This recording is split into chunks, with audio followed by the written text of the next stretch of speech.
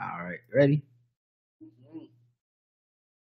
I love that song. Make me think of the Hornets game every time I see that song. Cause you look, I Just Wanna Rock. Cause you look up and like it'd be thousands of people at the arena. All of a sudden, all the little kids start jumping up and start like rocking the shit. I mean, the first time I said, I was like, "The hell is happening here?" I didn't know it was a dance to it. All right, here we go. Hey, welcome to another episode of the Blackout Tips podcast. I'm your host, Rod. Joined as always by my co-host, Karen. And we're live on a Monday, ready to do some podcasting. Find us wherever you get podcasts. Search the Blackout Tips. Will come up. Leave us 5-star reviews on Apple Podcasts. We appreciate those. We love those. We like those. Just make sure they're nice. The official weapon of the show is taser, and the unofficial sport, bullet ball. A bullet ball, extreme. And I mean, honestly, it's just kind of a random episode. We don't really have any specific things to talk about. I like to get into the randomness of life, but I feel like it's a lot of hot topics that people have been talking about. So we're gonna take this musical interlude so I know where to put the commercials, and then we're gonna come right back and we're gonna talk about all the controversial topics. Let's go.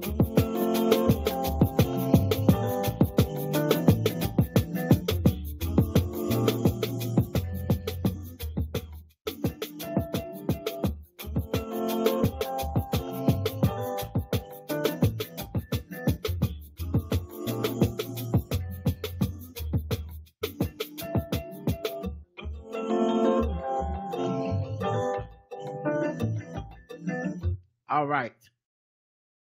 Let's talk about it, Karen. The internet has been going off.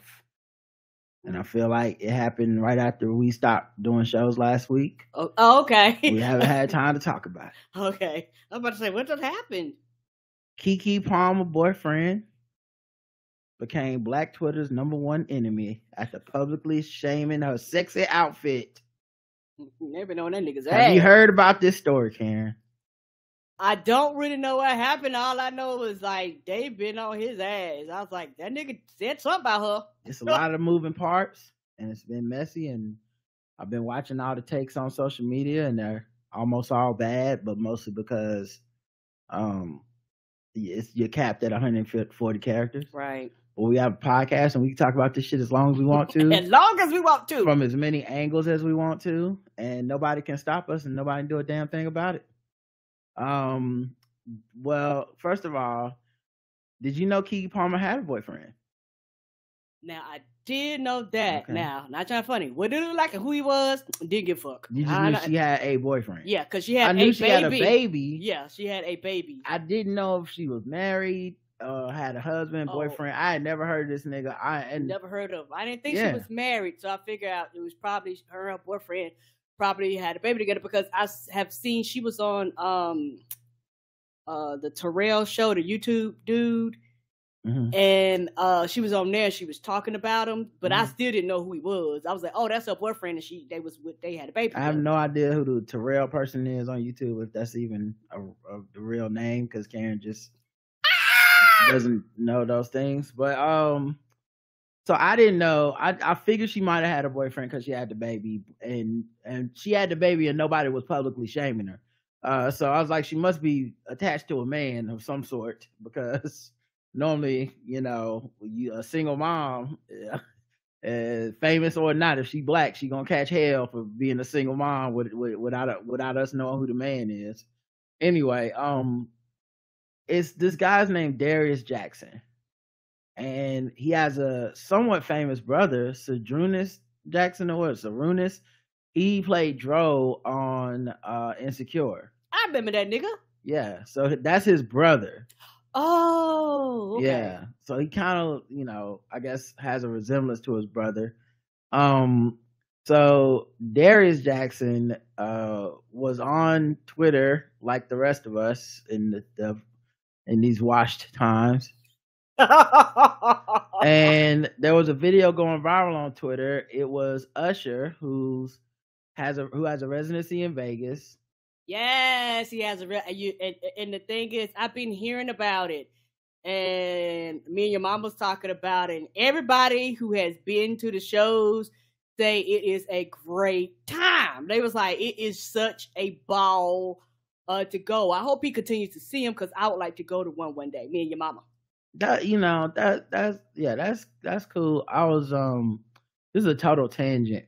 Maybe let me write this down so I remember to get back to Side Guys on a little high. Let me write this down so I remember to get back to it. But okay.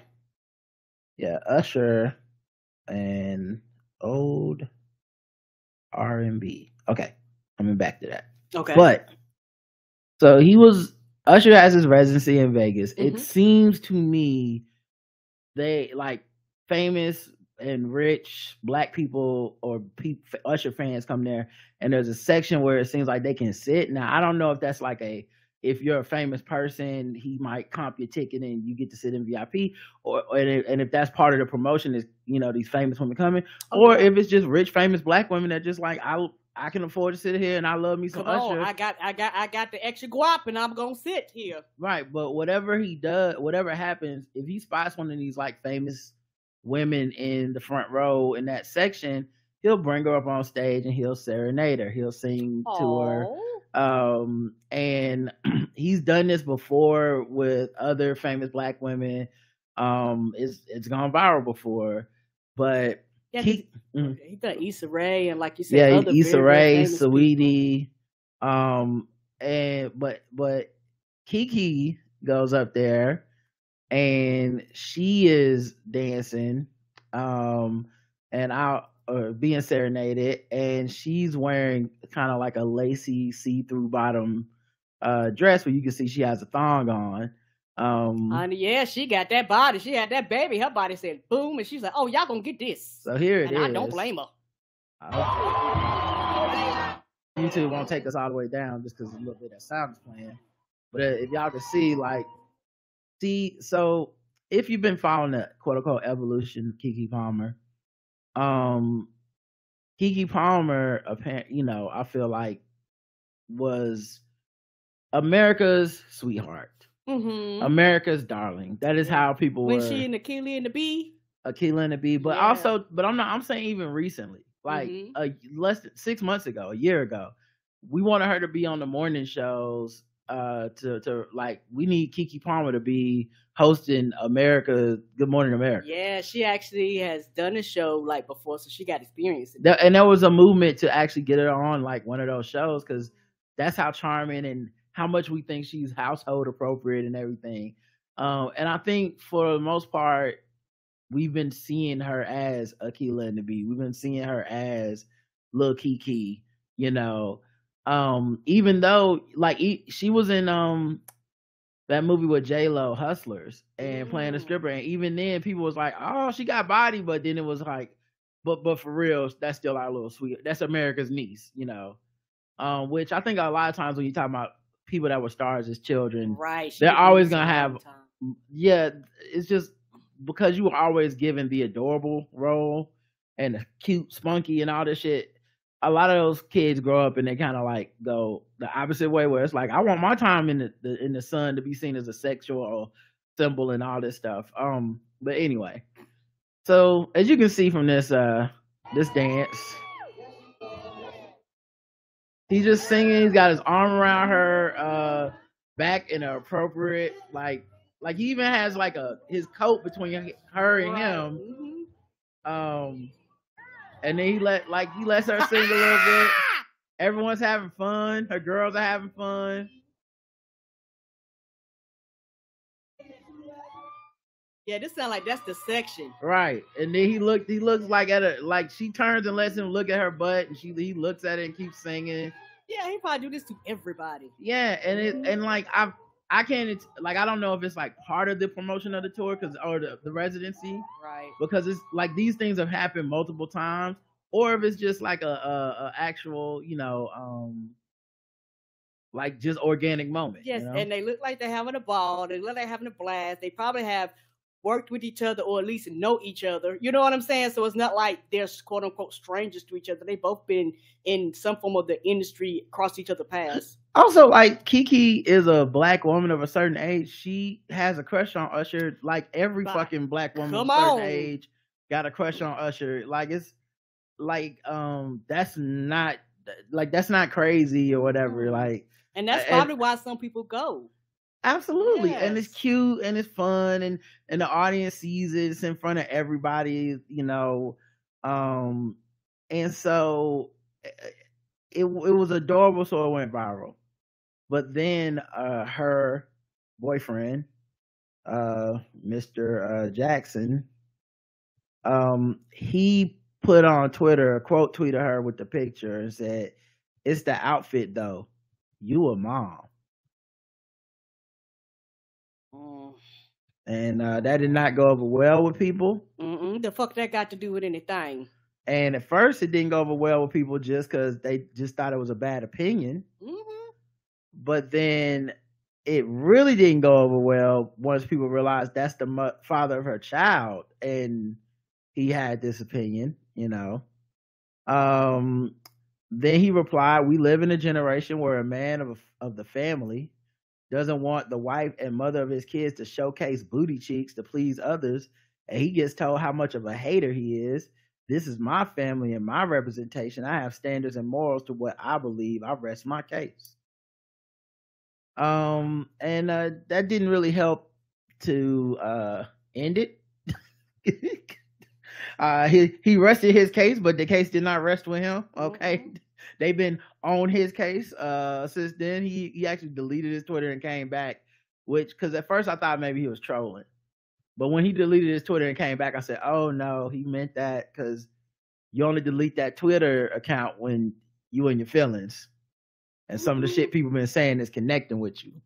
But, you know, to take it full circle, or to try to put it in a full context, he's like 28 or 29. He's like a fitness instructor. I don't know. He's not famous. I don't know what his money look like and all that shit.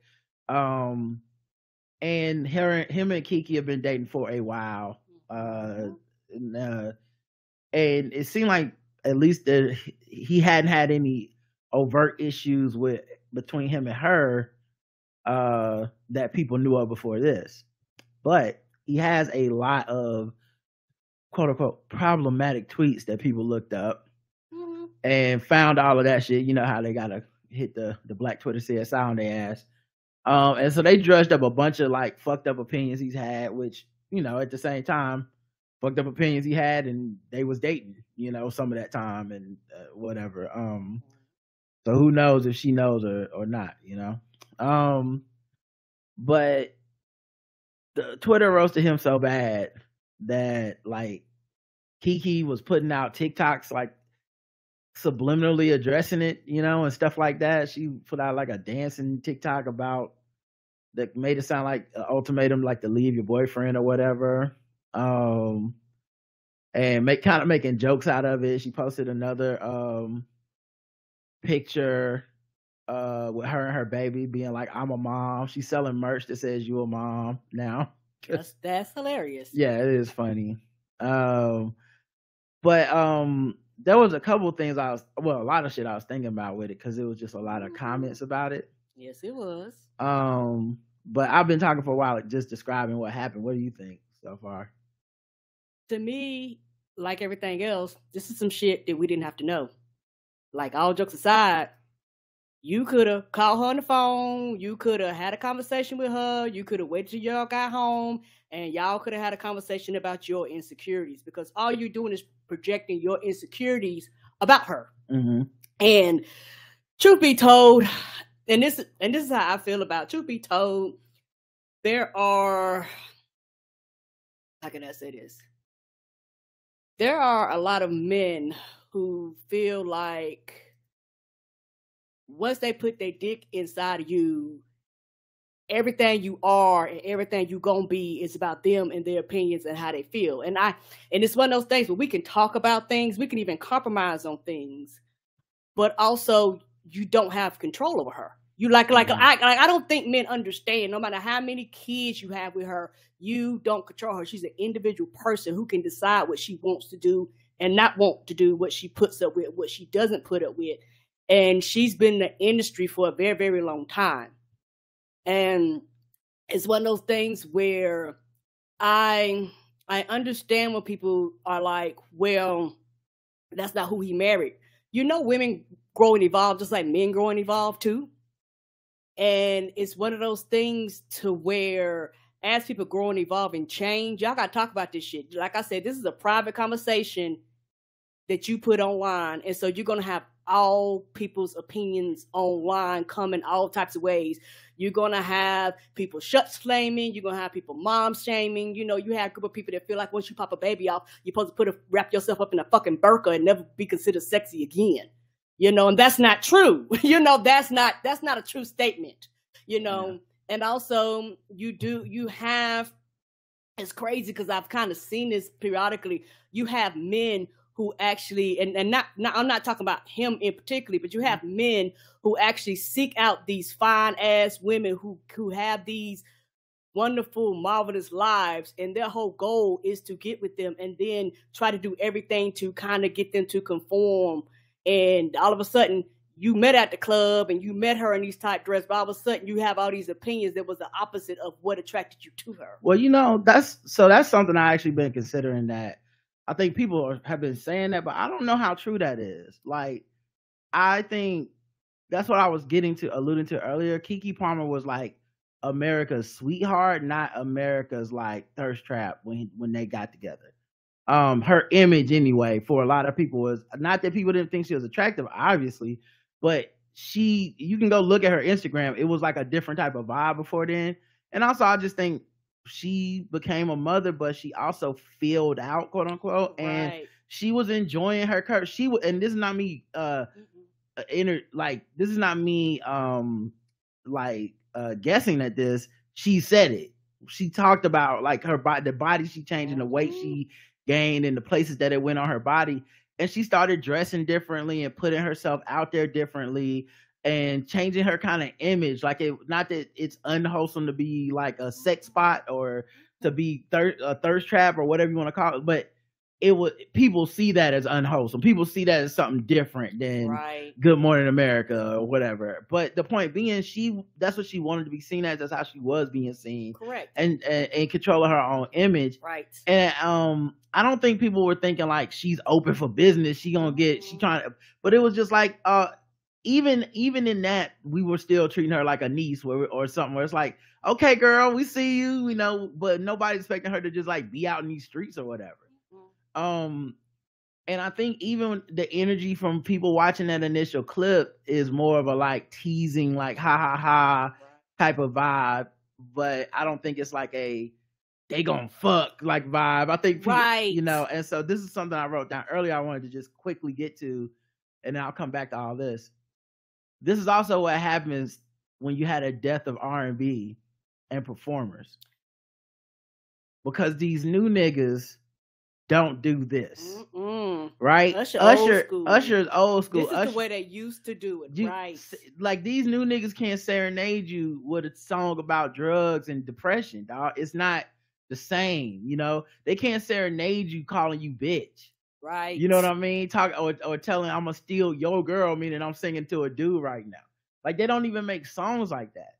And so, and you know, they don't even have like the full package of dance and charisma and all that type of shit. So this is a foreign concept to anybody that's like been experiencing R&B for like the last probably 8 to 10 years, maybe a little longer than that. Like, the last of the like serenade you dudes, they are old. You know, they could be doing residencies. So it's shocking to a 29-year-old nigga to see his girl with this dude. They don't got the cultural they don't have the cultural like resume. They don't have the cultural connections and ability to contextualize this in the like, it's just a fucking performance. Right. Like Usher's not gonna fuck your girl tonight. He'll be dancing with Oprah tomorrow. Right. He'll be Anybody dancing else that comes in there. Right. Like, this is just part of R&B concert. And back when we were coming up and R&B niggas did shit like this, it even for us as at a younger age, I feel like, while we didn't have social media, so maybe that would have changed things, but for the most part, dudes would see this as like this is a confirmation my girl's a bad bitch. It's a confirmation that she's getting all turned on, and then later on we're gonna have sex, because shout out to my man Usher for making her feel super special and everything tonight, you know. That's that, but I think that's a cultural thing that we grew up with. Right. This is not crazy to us, you know, to that it would that it could, that it's possible your lady could be on stage, and that it's possible this dude could sing a serenade her, and then that's it. And then it's nothing more finished. to it. Like they not gonna meet up, and that's it. Right. So I think that's a big part of it that's missing, is just that's a generational gap. 2, young dudes do young dude shit. Yeah, they do. And a lot of the people that are dunking on this 29-year-old, we fucking 40. Right. We're old enough to know better and to be like, that ain't shit, that don't matter. But like stuff that happens to younger people, it feel different in them, and they don't have the the life experience yet to realize this is nothing. And the reason I say I don't think they have that at that age is also, I guarantee you the people within his social circle were making fun of him. Like, look at your girl, that's your girl. And I guarantee you that's part of the like what triggered him into like saying some stupid shit like you a mom or whatever the fuck, and being in his feelings and doubling down, and even with the internet coming at him and being like, man, calm down, that's Keke, blah blah blah. To him is just like, this is not the girl I got with. Girl I got with was America's sweetheart, girl next door. Everybody agreed she was beautiful. Not everybody was supposed to be trying to fuck. So he don't like that, is my guess. And then you add the embarrassment, the youth, obviously the general misogyny of men, the entitlement of men, right, and all that stuff, and you have him say something like that. And I think something you said and something I've been seeing a lot of women say, a lot of men say, that I think is one of the reasons I don't feel like this is an extreme opinion, but a lot of people aren't saying it's ridiculous that he will have any level of insecurity, or it's impossible that they might need to have a conversation about how they represent each other outside the house.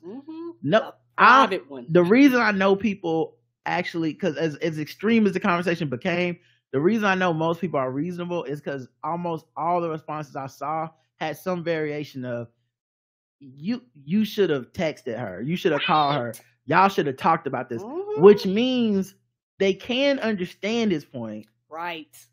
They don't like the way he went about it. And that is the reason I ultimately feel he is wrong, is because the way he went about it, to me, does not suggest I really would like to resolve this. It suggests I need the world to see me put my woman in check and show everyone how upset I am and that she is mine, and that I'm going to put a stop to this. Because how does it look for me is that messaging is what you do when you put it on social media versus, and I'm not saying you have to say it that way, but like to text her versus inside, like, let me holler at you. Boo, for real, like, this is not what we was doing 6 months ago. It just kind of feels like you're changing and blah, blah, blah. And like, you'd have to have a real conversation where you have to be vulnerable and you have to look like less than a quote unquote man. And you have to talk to her and want to be understood and all this shit. Or you can pull this shit, which is a public display that's, you know, it's not going to work. It's just going to make her defensive, you defensive. Everyone's in your business now. But at least you look like you are the one in charge and telling her what to do, and you ain't going to get played like this.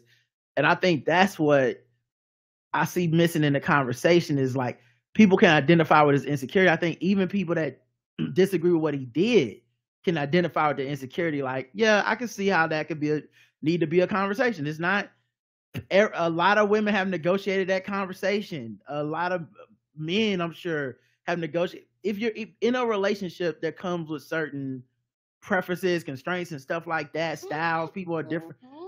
Everyone's not going to be 100% free to be themselves, because that's what the commitment to another person is. Sometimes you have to think about someone other than yourself. That's the whole point of it.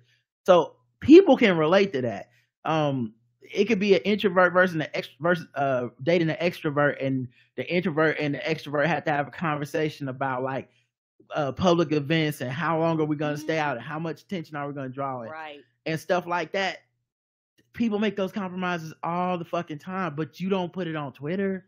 Right. You don't see a picture of your girl talking and you quote tweet it and be like, she ain't gonna keep talking to people at this party, else I'm gonna fucking, like, you don't say that, right?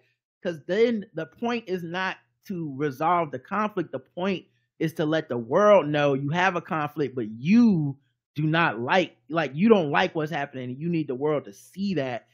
And that's why people say it felt like he was trying to embarrass her. Right. Not the other way around. Like, she wore this outfit to embarrass you. No, she wore the outfit to have fun with her girls and like, you know, like it was gonna be like a cute, fun moment.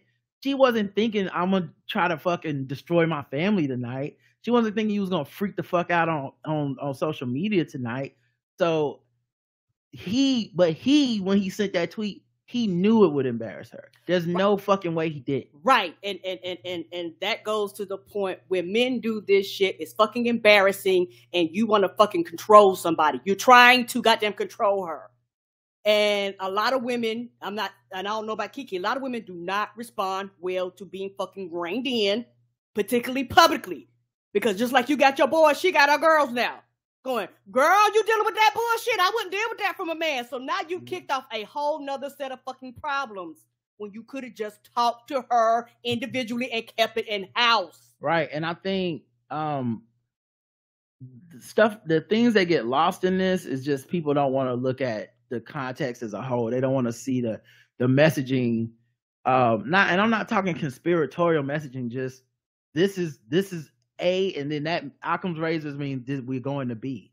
And so, yeah, him putting it out there was to embarrass her. It's just not. Yeah, and there's no way to be reasonable and think the world wouldn't have felt like you were trying to embarrass her.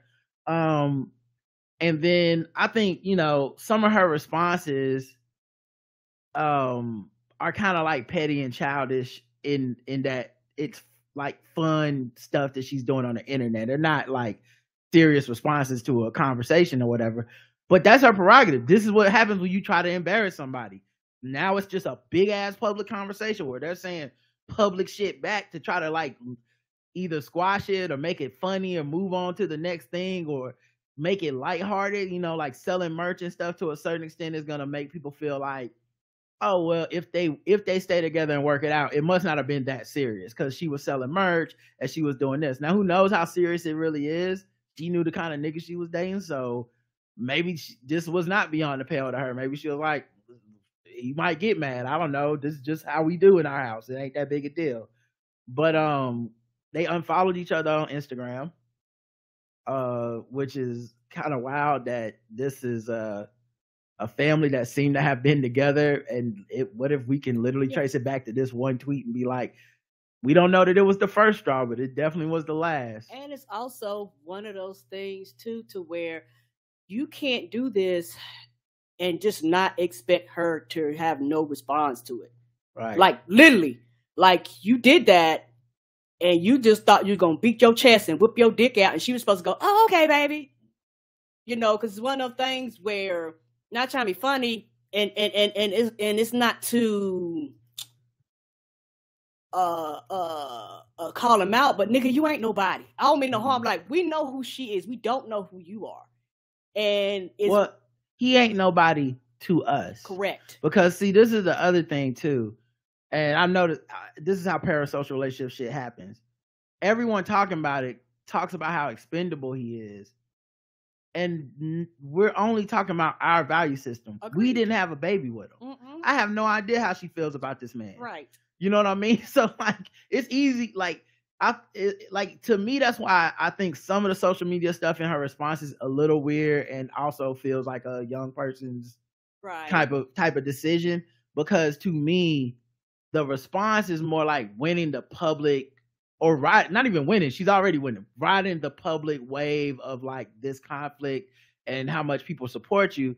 Well, yeah, you're riding the wave, but if this dude is feeling a certain way and that's half the fucking parentage of your kid and however y'all are romantically, that could be a long-term inconvenience or problem for you if he really is somebody that is actually feeling like was y'all were doing fine and then he did this shit and then you're now riding the wave of it. I can see how that's not a smart long-term decision, because if that's a real person that you care about and not, somebody you're using for clout on the internet or something, it's like probably best that you do clean that up before you move on and make jokes and try to get Twitter on your side. Yeah, and it's also one of those things to where when things like this happen, only time will tell if maturity will jump in or not. Yeah. And whether this is the beginning of a pattern of just a dysfunctional public relationship, because we see those too online. Mm-hmm. And or they might have a conversation, but she'd be like, "Hey, next time just give me a call, just call me, like, don't do this bullshit." Right.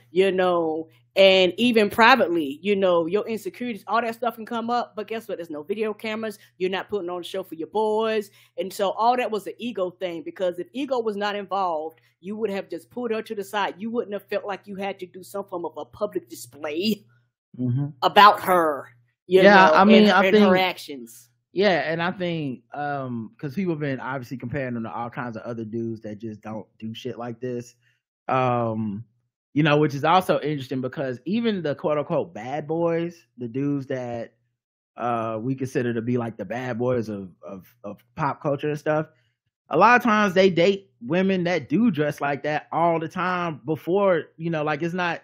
Like to them, it's like, yeah, I got a bad chick and y'all looking at her. Like, I want y'all to know she the baddest or whatever. And then also now when like beauty can be its own like literal economy for one person. Like you can be like, what do you do? I'm just like an influencer of some type. These dudes are dating chicks that how they look and being attractive and everybody wanting to fuck them is the fucking thing they do for a living in a lot of cases. Right. The difference, I think, in this case is this dude got with Keke Palmer and didn't think that she was gonna ever be in that type of lane. And I'm not saying she wouldn't have wanted to or whatever. I just know she wasn't in that lane. She may have been trying to be out there for a while, and the world will just fucking turn up. Once we typecast you, that's just who you are. You everybody's little niece. But at the same time, she may have wanted to be seen this way, or she may have decided this, and it changed the dynamics of the relationship. And it's either, and that's the thing about long-term relationships. You're never really dating a stagnant fixture of a person. You're dating a changing, evolving person every day. You're dating the relationship is the promise to be there tomorrow for the person that's not here yet. I'm not just dating you. I'm dating who you want to be, who you think you'll be, who you will become. That's what a relationship commitment is. I'm not saying everybody makes it to that. Sometimes people check out, and part of the reason you check out is you're not who you were. You're not who I thought you were. You're becoming someone different, and I don't want to. I'm becoming different, and I'm not who you thought I was. Like, that's why relationships a lot of times break up, right? And it's something that happens all the time. This could be the breakup point. Just he could have been uncomfortable the last 6 months. Like, what is this? Like, Keke, I thought we was doing something different. Yeah, and that boils down to you should have had a conversation in the house, right? Like, I'm supposing because it happens estimated. to I don't know most people, men, women, significant other, no matter what you are. Your insecurities will show up in relationships, and they have to be discussed in order for the relationship to be right. Like I said, to be strong, because once the communication breaks down, everything else breaks down a lot of times too. It's like communication stops and then nothing else fucking matters if y'all don't get that shit back on track. Yeah, and I think not too long ago, we've seen examples where I'll just say it's been divisive for a long time about men, women, motherhood, fatherhood, all the double standards, the misogyny, patriarchy of, like all of that stuff it's just been that way for a long time. And I think because especially this dude is not special to us. We don't know him Mm-mm. as a public culture. Right. We're not gonna be on his side anyway. Now, if this is two famous motherfuckers, I don't know what would happen. I'm gonna be honest, because motherfuckers ain't consistent. Like, no, they're not. You know, if it was he was famous and she wasn't, I don't know what it would be. I really don't. But for the most part, I've seen most of the people kind of be like, man, this nigga, she need to just get rid of this nigga then, you know, because this is what it is or whatever. But that's one part of it. With him being young, with the Usher putting on a real show, with Keke's evolution. But then there's this other part of it too that I think is like social media's power. Mm-hmm. Because if he would have just been a random dude and got roasted on Twitter, that would have been kind of like whatever. What a loser. We would have made up whatever about him. Because he seems like a troll, like looking at his old tweets and stuff. But him being like actually in her life changes a lot. like we're used to a nigga with an ashy opinion every once in a while. You like, yeah, that's everybody ain't gonna agree. You know, look at all the people that took Future side when it was somehow Future versus Sierra, and people was like, but he's so cool. Men were like, he's so cool. He's not cool enough to mistreat a very famous woman and forever. Wow, y'all tripping. Right, that's how it felt. These new niggas. But yeah, I just think that that so you have that America's connection to Keke, Black Twitter's connection to Keke, the gender wars of it all. Because also I think this is like, to me, if you look at that whole scene, it seemed like Usher's just putting on a show for a lot of Black women. Right. It's like Black girl time. Mm-hmm. And just like Megan Thee Stallion twerking at Essence Fest isn't really about anything but just like the girls having a good time. Right. The girls having a good time watching Usher sing. That's why they came. Right. That's why the shit got extended 2 or 3 times. That's why he been doing it forever. Like, this fuck around might be a permanent residency. Right. So I just think it's kind of interesting that that's a big part of this whole thing is Black girls just having a good time. You could have just left it alone. If you was tight about it, you could have texted her later. Mm-hmm.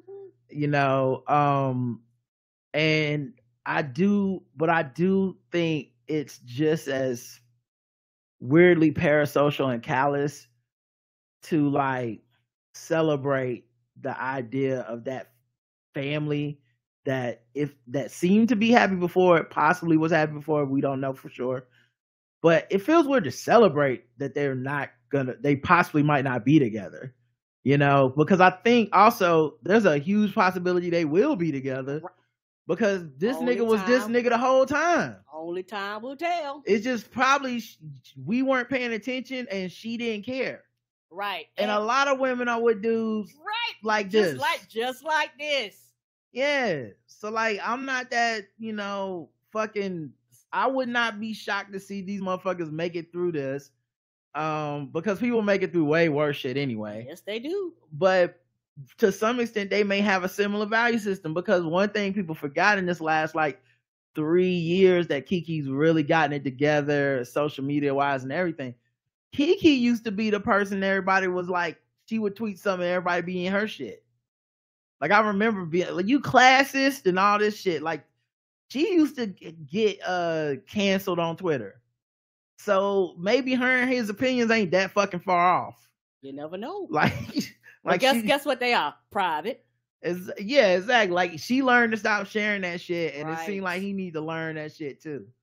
So yeah, I just think that's weird that, you know, I think people are acting really weird because I don't think the extremes are equal, but the extremes to me of basically you should never even worry about anything involving your significant other. Now that's unrealistic. And whatever, like you have that version that I'm just like, okay, well that's probably sociopathic, and it's definitely probably gender driven because you absolutely have some shit that you don't want your man doing. I don't know what it is.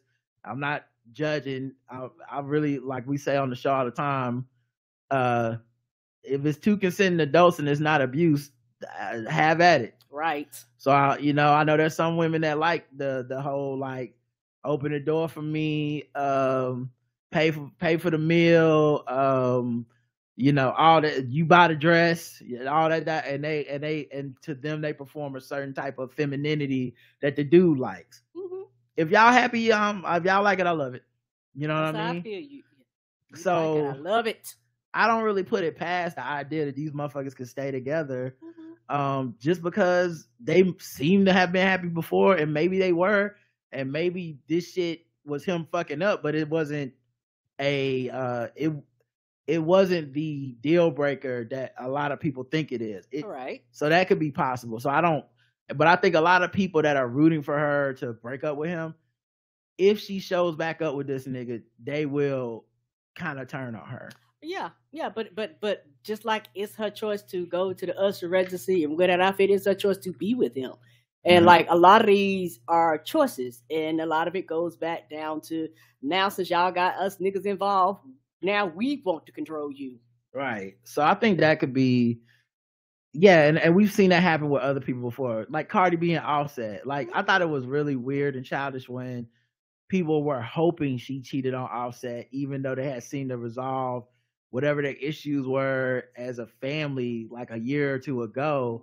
And yet people were like, it just for the like stan culture get back of it, not because they don't actually see these people as human beings. Correct. They see them as avatars for the insecurities that they harbor, which is why so many men glommed on to this dude they never heard of until he said Keke Palmer better put some clothes on. Right. A lot of men glommed on to him because they are insecure people that needed an avatar. They don't know this dude. They don't care about the rest of his stances and the fucked up things he said in the past and all that. Nope. To them, he's the new hero. Right, and that's the thing. They don't care about the consequences and repercussions of his relationship. And they don't care about that. And every man who has issues feeling like they need to control women and all that shit, that jumped out of them. And you can see those men, being on the other side of this just as fervent as the leave them sis motherfuckers too. Like it's all just variations of the same shit because we don't know these strangers, but the conversations that it creates are kind of like fodder, and they're good like things that I guess think through or whatever. What I thought was funny too is Usher's still doing his concerts, and so Winnie Harlow is a model. You'll know her. I'll put her picture up. You'll know her when you see her. But she's a model, and she's dating NBA player Kyle Kuzma, who just got that $100-something million contract to stay with the Wizards. So they were sitting in the front row, and Usher came up to try to serenade her, and she went and sat on his lap.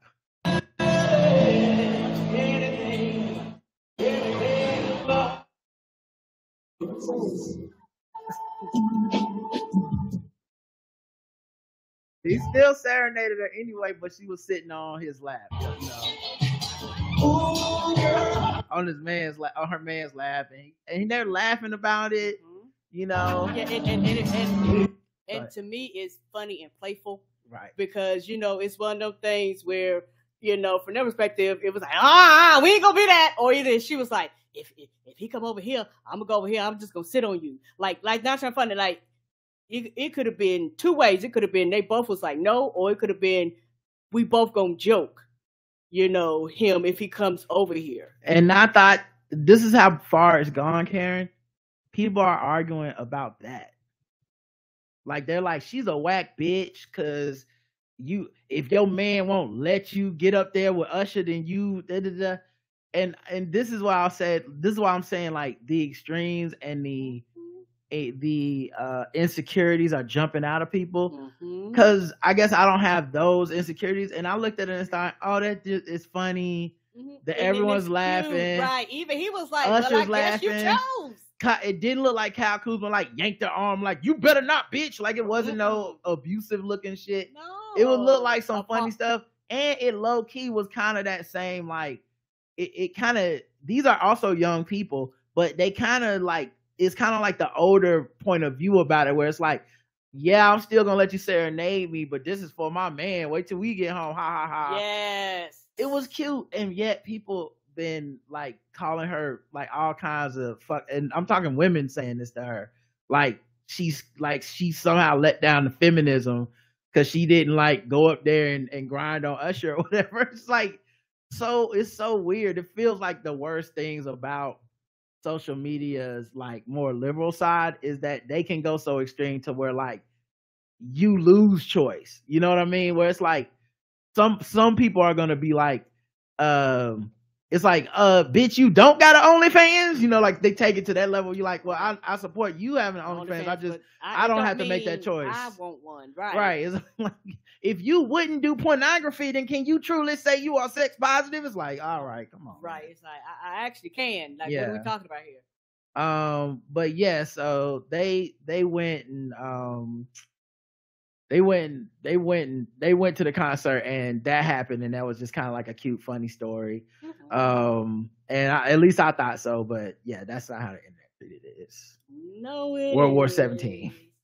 It like I said, and a lot of this is just perfect for the internet because all it does is the war to sexes.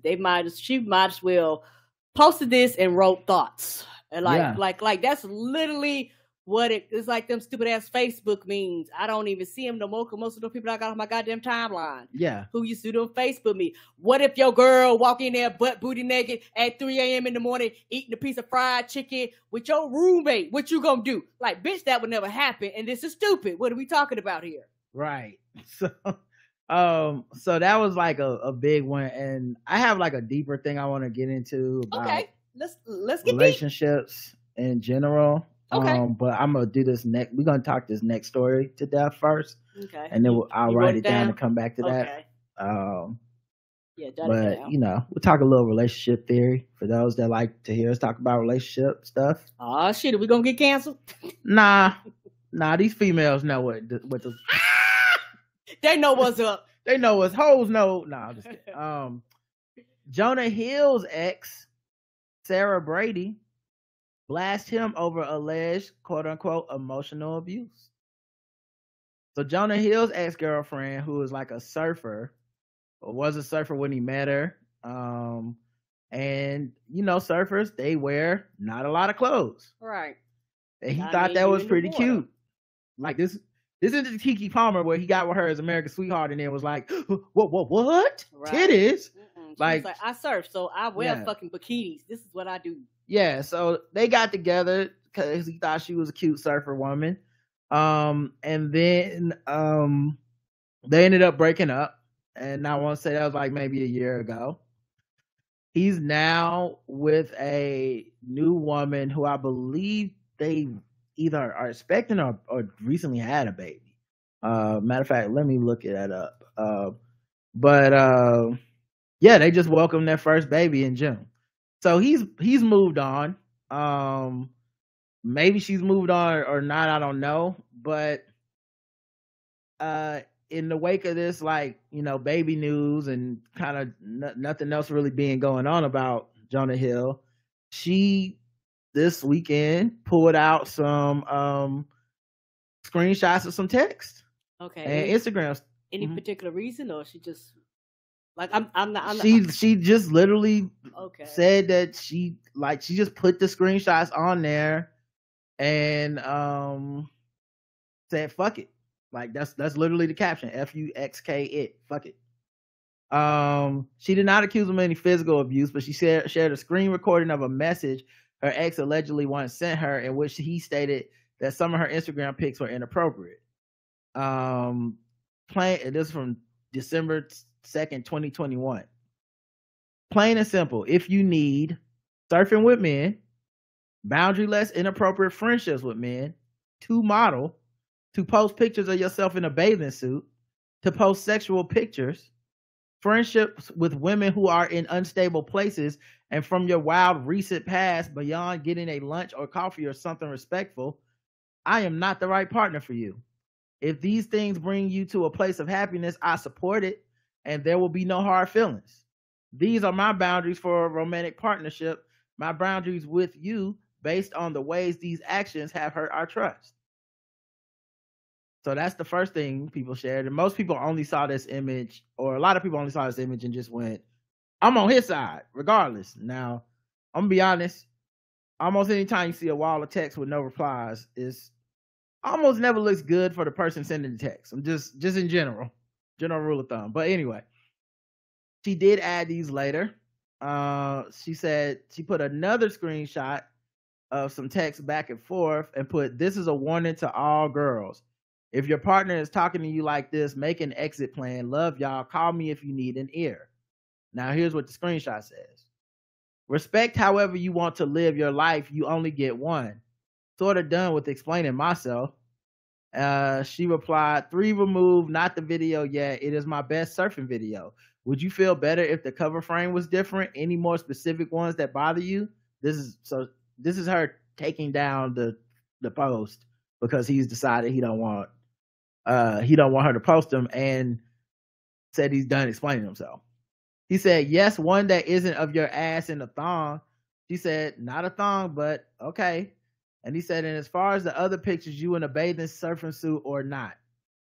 So keep in mind, this woman's a surfer.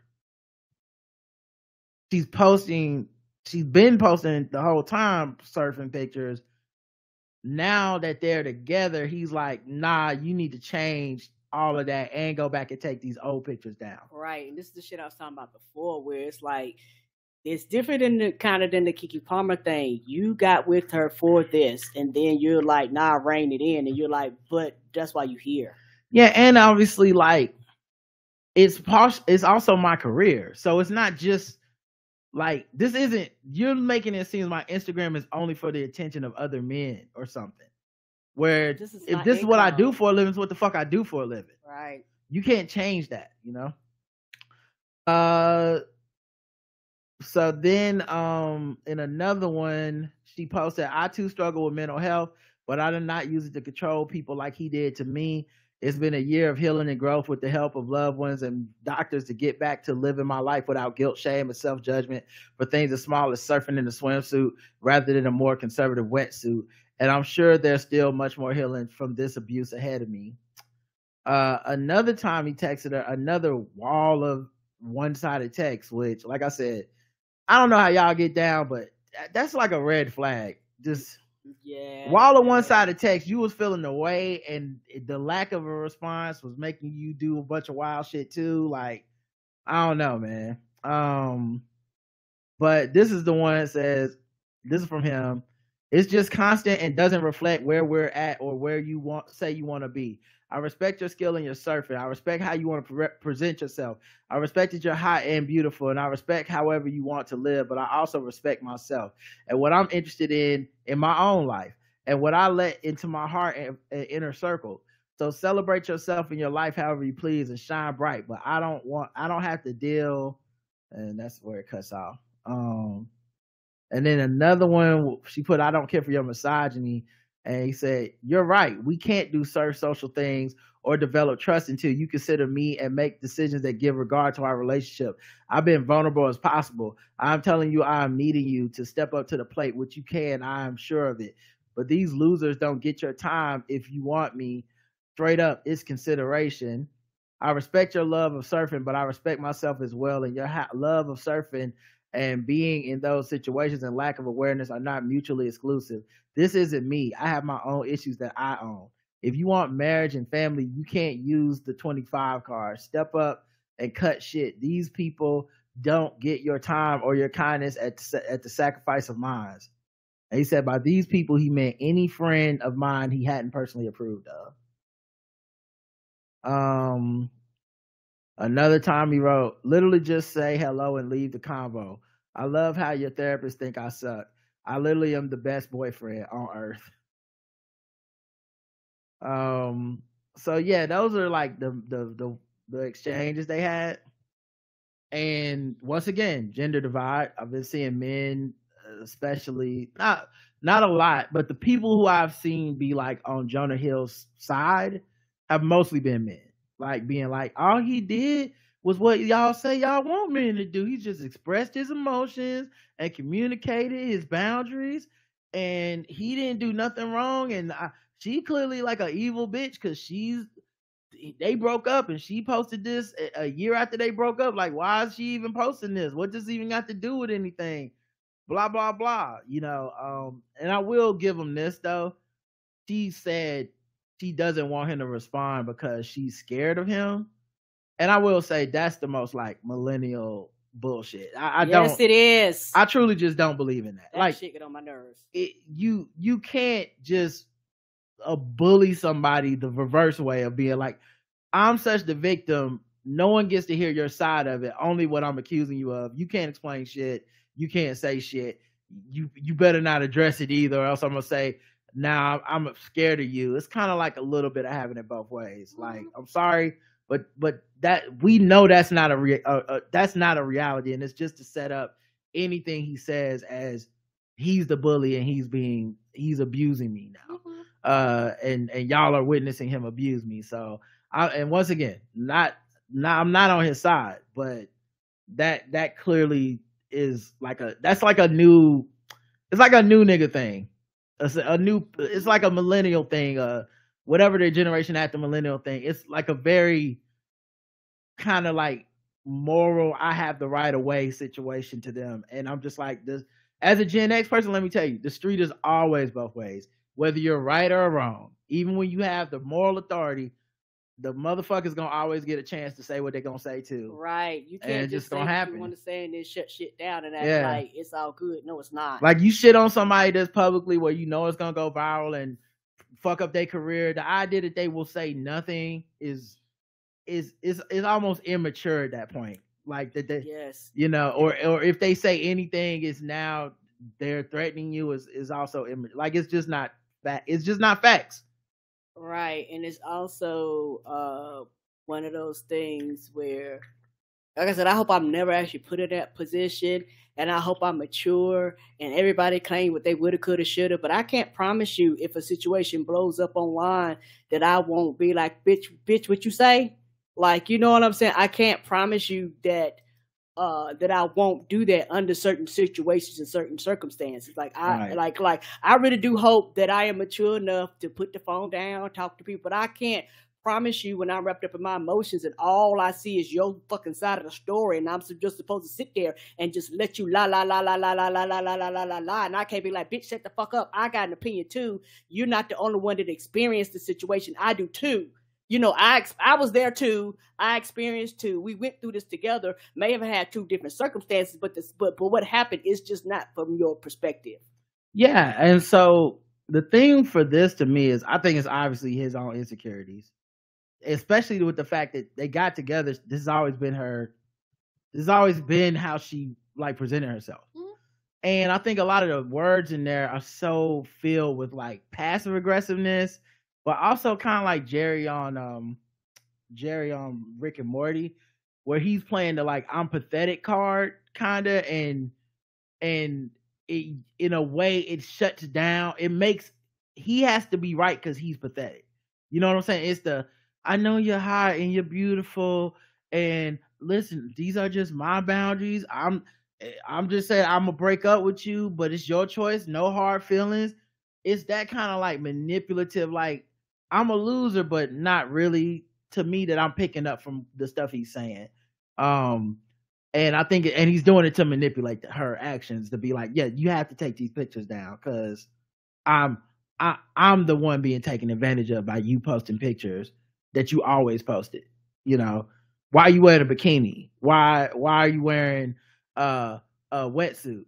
Well, I was wearing a wetsuit the whole time. I was wearing a bikini the whole fucking time. Before I met you. Now you're disrespecting our relationship. It all has to come down.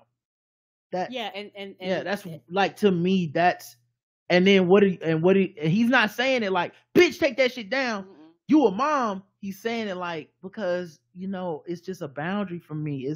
It's therapy terms. It's I'm couching it in the language of passive shit, so that I'm a victim here. And then it makes you feel guilty because you're causing this pain to me. That's why I say it reminds me of Jerry from Rick and Morty, because he's the victim and I'll feel sorry for me, but really he's manipulating you into doing some shit that if he would have just said, bitch, take them pictures down, we would all be like, yeah, that's abusive. Yeah, and also it's one of those things where he could have left the relationship at any period of time. Like, you know what I'm saying? And my thing is, she was doing this when y'all met. So these actions and these pics and stuff is nothing new. Right. You know, and it sounds like y'all had y'all had conversation and talked to each other outside of those texts.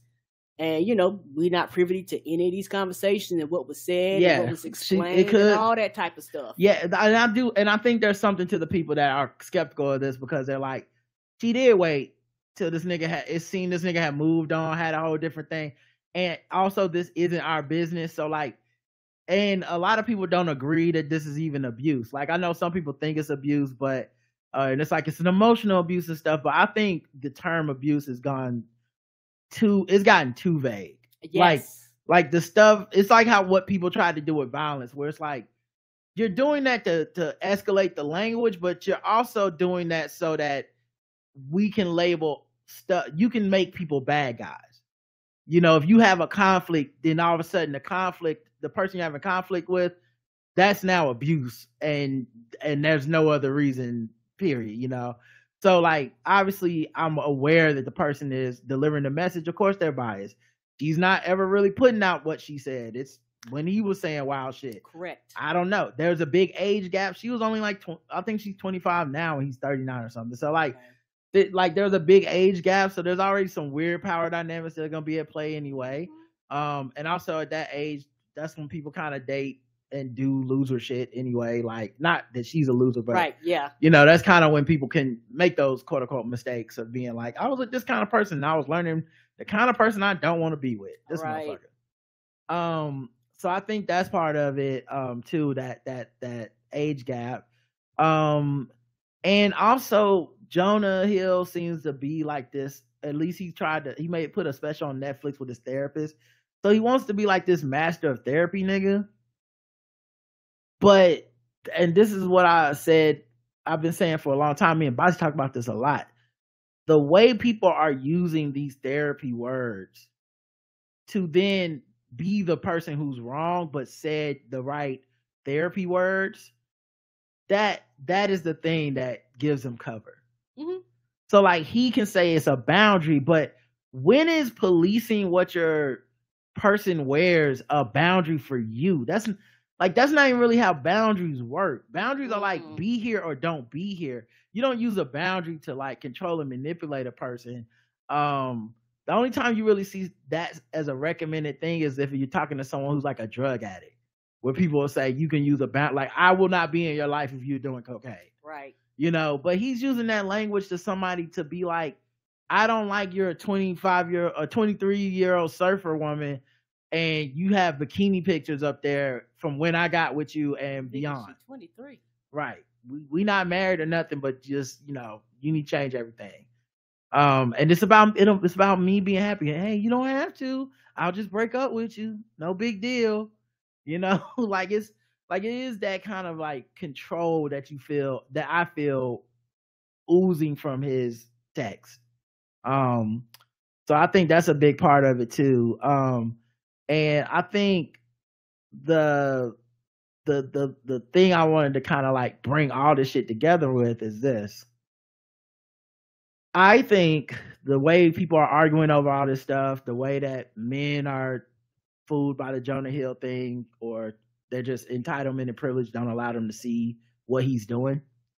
And the way that men versus women on the extremes of the Keke Palmer thing has broken out.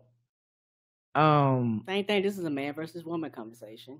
And that's because, and it's a very obviously cis heteronormative patriarchal conversation too. It's, right. Yeah. Right. But I think what's happening here is this is the thing I think about love all the time and relationships all the time. And one of the reasons we don't really do relationship talk and letters and advice and shit, because I think the vast majority of people look at relationships, especially romantic partnerships of any kind, they look at them, in my opinion, wrong. You know, it's just my opinion. It's just the way I see life, you know, but they look at them wrong because it's about power. Yes. And to most people, they need to be and feel the most powerful. And it's who's winning this power struggle. That's why people, you know, like to see couples fight. That's why people spread, those viral podcast videos about a man saying something stupid to a woman, or somebody saying something fucking fucked up, and then that goes viral because it's about power and conflict. Power breeds conflict, and we want to see who's winning the conflict. That's who's most powerful. Right. Regular, normal as people who are in happy relationships, they are boring as fuck. Yeah, it's not like it's about content and content generation and what we can generate off the content. And also it helps us to all look better than these people.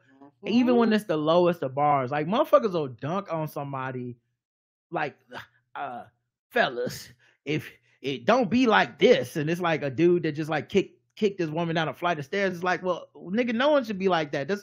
You're not a hero. You know what I mean? Like you didn't, like, we're not sitting around like, thank God he said it. Don't, I wouldn't have tweeted at my woman like that. Of course, most people wouldn't have. Even the fucked up dudes know not to do that shit. You're not special. Nope. But anyway, I think we get to dunk on them and we like to engage in that stuff. But relationships about power about control. Control is about fear. Yes. So I think ultimately in both of these, timeline discussions and the discussions that they generated and the original conflicts, you're talking about scared men. Mm-hmm. Jonah Hill he wants to make her scared because he's scared. I'm 40-year-old Jonah Hill or whatever, 37-year-old Jonah Hill with the reputation 37-year-old Jonah Hill, with all the attention focused on my body and all the insecurities I have and all this other shit and all, the entitlement that comes with everything I got, the money and that, all that. I'm dating this much younger woman that is very attractive and everybody sees it. That I was attracted to and decided to holler at, and she gave me some attention, but anybody could slide up in them DMs. I'm sure other men sliding up in them DMs all the time. So he feels like I need to control you. I'm scared of the next nigga that slides in the DMs or whatever. Scared because I don't trust you or whatever it is. But I'm not gonna own it. Right. I'm gonna make you change your image. I'm gonna make it your problem. If it's your problem, then it's not my problem. And I don't have to change, correct, acknowledge it, talk about it, actually face it, work through it to figure out why am I feeling this way, or what's the root foundation of me feeling this way, so that I can, sometimes you don't overcome insecurities, you learn how to live with them, and you can learn how to be aware of when things trigger them so that you can act accordingly. These things don't disappear, nor do they go away because you're a human being. But and I remember Bossy said this, and when she said this, I think she even said it on our show one time, I have taken this to heart, and I will always function like this. You have to adjust to the world will not adjust to you. Yeah. And so I thought about that. I was like, yeah, that's true. So you have to learn how to function in the world. And you have to learn how to function with your insecurities, your flaws, your misgivings, how you were raised, all that type of stuff. You have to learn how to function in the world with these things. And you have to learn the world is not going to coddle you. The world is not going to make you feel better based off of your insecurities. Yeah, that's the thing with the Jonah Hill thing, because I think what you're saying is like he's using this therapy language. And it's something, me and Bossy do talk about. And I remember we have an episode talking about the world's not going to be put in bubble wrap, And so anyway, the point being, the language he's using is therapy, but it's not what therapy does. Mm-mm. Therapy doesn't do this like present everybody in your life with ultimatums. This is the therapy you see on like social media where it's just sociopathic shit being quote unquote backed up by anonymous therapists, where it's like, I told my boss I'm gonna come into work when I feel like it, and our therapist said if they don't like it, fuck them. And you're just like, no therapist said that. Right, no licensed therapist worth their like brains. I don't know who you've been talking to on the phone, but get the fuck off the phone, because an actual therapist is not gonna tell you some shit to go endanger your job when you're clearly the one that's fucking wrong. Like they're not here to be your girlfriends and your best friends and pat you on the back. And I think that's how he makes it sound. But did you peep how he also, when he was like, your therapist thinks I'm the worst person in the world, meaning like you can't trust your therapist. Now my therapist told me I need to draw boundaries, and my boundaries are you can't put shit on Instagram no more. But your therapist hate me now. He's trash. Okay, get rid of him. Right, you went in there. You don't know what kind of conversation they had. Right, let me be your therapist. But so you got people, in my opinion, in these relationships, and the way they view them with the power and the control and the fear, is that ultimately people see relationships as a box that they want to put someone in. Yes. And especially in this case, in a lot of times it's the privilege of being a man, right? That you even see the world this way, as putting a woman in a box, basically. But I would argue there's just different type of boxes for different people, and there's some boxes that people put men in, and all that stuff. And of course, there's people that date within the same gender, and you can still. That's why I'm trying to keep the terms general when I say people see a relationship as a power thing, and then a power thing is about a control thing. A control thing is about a fear thing. And what don't you fear? The things in the boxes, the things you lock up. They can't surprise you. They can't hurt you because they're in their fucking box where they belong. In their place. In their place. And that's all it becomes about, keeping them in their place. Yeah, you can't have them being unpredictable. You pursued this person who was free, making choices that attracted you, and then you said, I want this free thing to be boxed up so I can keep it. Yes, you want to cage a bird. But then why doesn't the cage bird sing? It don't sing like it used to no more, because you got this motherfucker in the cage, right? But before, they don't, this isn't even getting to that stage, right? They just throw you in the cage, right? Mm-hmm. And a lot of people fundamentally don't see a relationship as a commitment to edifying each other, supporting each other, to being that safety net under the tightrope. And sometimes being the safety net fucking sucks. That's part of the deal. It's, right? I got sick. You got this. Somebody got to do something. I'm working more. You got to cook more. You got to clean more. You got to take 2 jobs. It could be whatever it is within a relationship, but the promise you made to each other is sometimes you got to be the safety net. But to me, that's the idealistic version. That's the ideal version. What often happens is some version like this a lot of times. It's the how much control can I have over you? And if it's not enough, you got to go. Like, I need to completely control this. Yeah, and also a lot of those people, and like I said, I don't know, so maybe you can confirm this. I'm talking about straight perspective when I say this. A lot of men who do this look at men who quote unquote don't control their women like something is wrong with them. Mm-hmm. When they allow their woman to do whatever hobbies, to go out without her, kick it with her girlfriends, be a professional, have a job, have a career, become a doctor while he might have his master's or might not even have got a degree. How he's just he's so secure in who he is that she doesn't intimidate him. Mm-hmm. And they look at men and they actually want to poke at him and if that man isn't aware of that, they can pick up on those men's insecurities and ruining their relationships based off of some niggas that don't give a fuck about your happiness. Mm-hmm. Yeah, I think also I know women see this so often because men are so full of this type of control, because we've been told that your woman's almost like an accessory, like a possession. And what a possession is about is how it reflects on you, how it's useful to you, because it's a possession. Possession not supposed to have feelings. It doesn't have agency. And so it's like how your woman looks, that reflects on you. And what kind of man you are, how she acts, that reflects on you. What kind of man you are, how much control you have over her is about you being a better man, right? And people still believe in that logic to this day. Mm-hmm. But I think for me in general, I think how free a person is also matters. And I think how happy a person is also matters. And you know, it's like when you hear that those guys who say like, if I marry a woman, she's 98 pounds, she better be 98 pounds 40 years from now, because that's what she was when we got married. And it's like, I'm dating a static object. If my car was 3,000 pounds when I bought it, it better be 3,000 pounds 20 years from now. That's how you talk about an object, not a human fucking being, right? You don't say that shit about yourself. If I'm earning $60,000 now, I better earn $60,000. I better be making that much every day for the rest of my life. Like you don't think that way. But in the way we promote masculinity, it's like you must look like you're controlling her.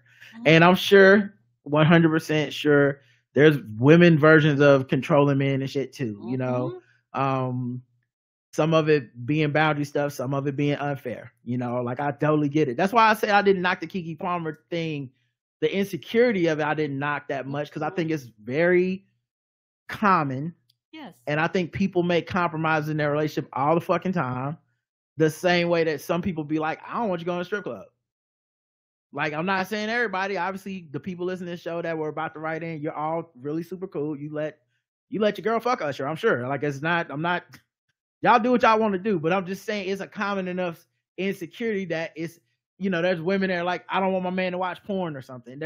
It's common enough that it's a trope, because there are people that feel threatened by that. And that's a thing that those couples will have to talk about and find their lines and work through it. Right. Whatever they got to do. Right. So I think that's one version of this, but there's this other version that's just, I want to control you. Like, maybe they'll grow out of it, maybe they'll change, maybe they won't, but at this point, I'm scared of what you do and how it looks for me. Even if what you do is literally what you do. Keke Palmer's image is what Keke Palmer does. This surfer woman make work off of her image. This is what she does. Right. And you're like, but what's more important is me. What's more important is me. Right. And it's hilarious. And people know this, but because a lot of times in relationships, people get so caught up in their own individuality, they don't look at the unit. Because, you know, when you're in relationships, you are a unit. No matter how many people's in a relationship, it's still a unit. And so it's one of those things where this person was a person before they knew your ass existed. And they will continue to be a person long after you're gone or y'all are no longer together. Right. And people do not look at people as an individual person with thoughts, feelings, emotions, you know, hobbies and shit that they do outside of you. You are not the center of their world. Right. And that's the thing. People want themselves to be the center of your world, but you are not always the center of their world. They're the center of their world. And they don't even consider you. And so that doesn't make sense, you know. So it's one of those things where people don't consider these things. And a lot of times, not trying to find it, when you're young, and like a lot of young people, you're very self-centered. And so once you get older, you begin to look at these things differently. Like you said, you have a lot of older people comment, people that just been through some shit, people that realize, oh, that shit ain't that important, or y'all can work that out, or whatever. Like they've had enough relationships and enough experience in life to realize that it's not the end of the world. Right. And so the other thing of just speaking on relationships in general too, I think when we've commodified love so fucking much, we've quadrupled down on just patriarchal thinking. Even when we have like shows that are supposed to be inclusive about romance, they still almost always go down the same few type of storylines and power dynamics and heteronormativity. Even when you do bring on you want to have a show that represents LGBTQ people, it's still a lot of heteronormative monogamy type leading stuff, you know. So I think a lot of times our imaginations are limited, and so it just becomes about controlling somebody like a toy, like Barbie and Ken or some shit. And you know, when we have like 30 million fucking relationship shows, and I put relationship in quotes, that are like reality shows, but it's all like fall in love in 3 weeks, or just met this nigga yesterday, you know, the TV show. Will they get married in 90 days? They better. Go somebody getting kicked out. Like, I see you. Now we in love. Love at first sight. Oh, kissing 30 people in a day and one of them got to go home. Like, shows make me laugh. Yeah, they're just it's ridiculous, but we treat it like it's real. We discuss it like it's real because we like these type of discussions, you know. But I think the main thing, the fear is trying to avoid is being hurt, right? Right. So you, once again, I know I'm saying this multiple times, and I'm probably just because I'm high, but it is the power, and then the control, and then the fear, and then the fears of being hurt.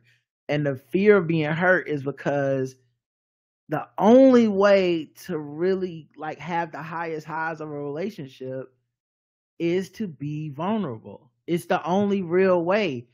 It's like Batman. It's like, you know, The Dark Knight Rises, when he's trying to jump out of the prison, and the thing that's weighing him down, making the jump impossible, is that he has the rope tied to him.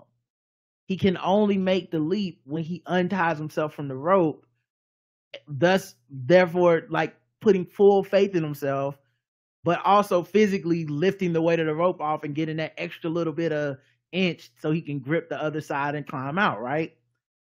That is what control is, that rope. And it gives you the illusion that, well, I'm safe. I can't fall too far because I'm controlling this person. How they gonna have time to cheat if I won't even let them fucking put their pictures online? If I won't let them go to a concert unless they're dressed, you know, in the way that I find to be appropriate, that amount of control will keep me from being hurt. And the truth of the matter is that's an illusion, because you can still be hurt. People end up a lot of times doing self-fulfilling prophecy. You police the person you with so much that they're like, I might as well fucking go fuck somebody else. Like, I might as well get the fuck out of here. This is miserable. This is not the relationship I thought I was getting into. And so you push me into like a place where I'm either going to act out or I don't want to be I don't want to be controlled. Right. You know? I want to be valued and equaled and partnered and empowered and all that stuff. And I think it's also self-fulfilling the other way. A lot of times you don't have to put a boundary on a person that wants you to be happy because you're making them happy.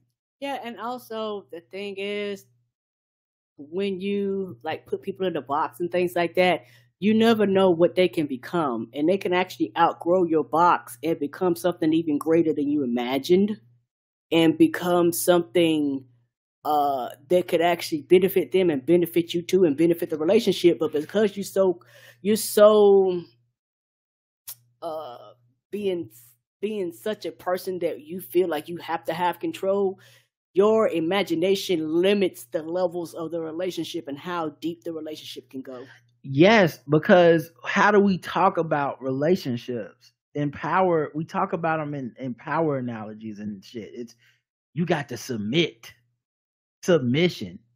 You know what I mean? Like, that's not a sexy term to everybody. I know BDSM people think it's like, but in general, people in their lives, when the fuck is the last time you were happy about submitting anything? It wasn't an application to a job or some shit. Right. Even then, you weren't happy about submitting. You want the job. You right.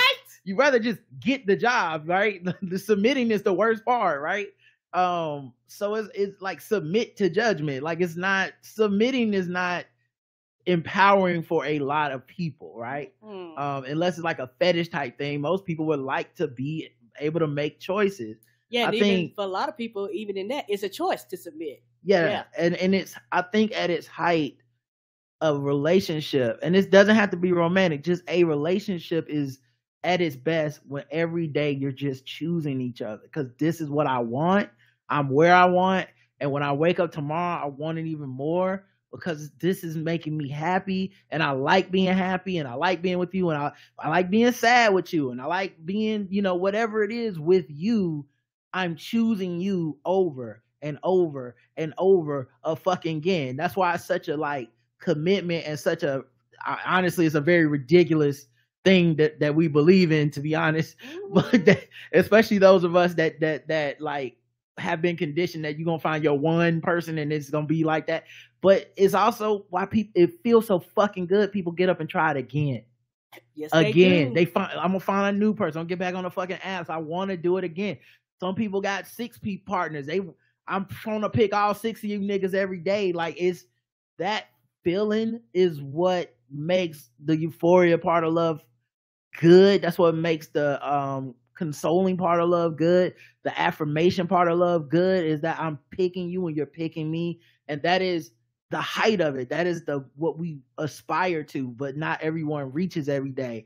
But you aspire to that shit, and you don't get to feel that with control. Mm-mm. Control is I'm making you pick me. Mm-hmm. Control is I'm rigging this playing field so you're left with me. You know what I mean? like I'm the last toy in the box, bitch. We playing together. You know, like that's the feeling that I think people are giving, or they're being taught to give people, and it's out of a fear of being hurt. When I was in college, I've told the story before, but it was like a spring break weekend.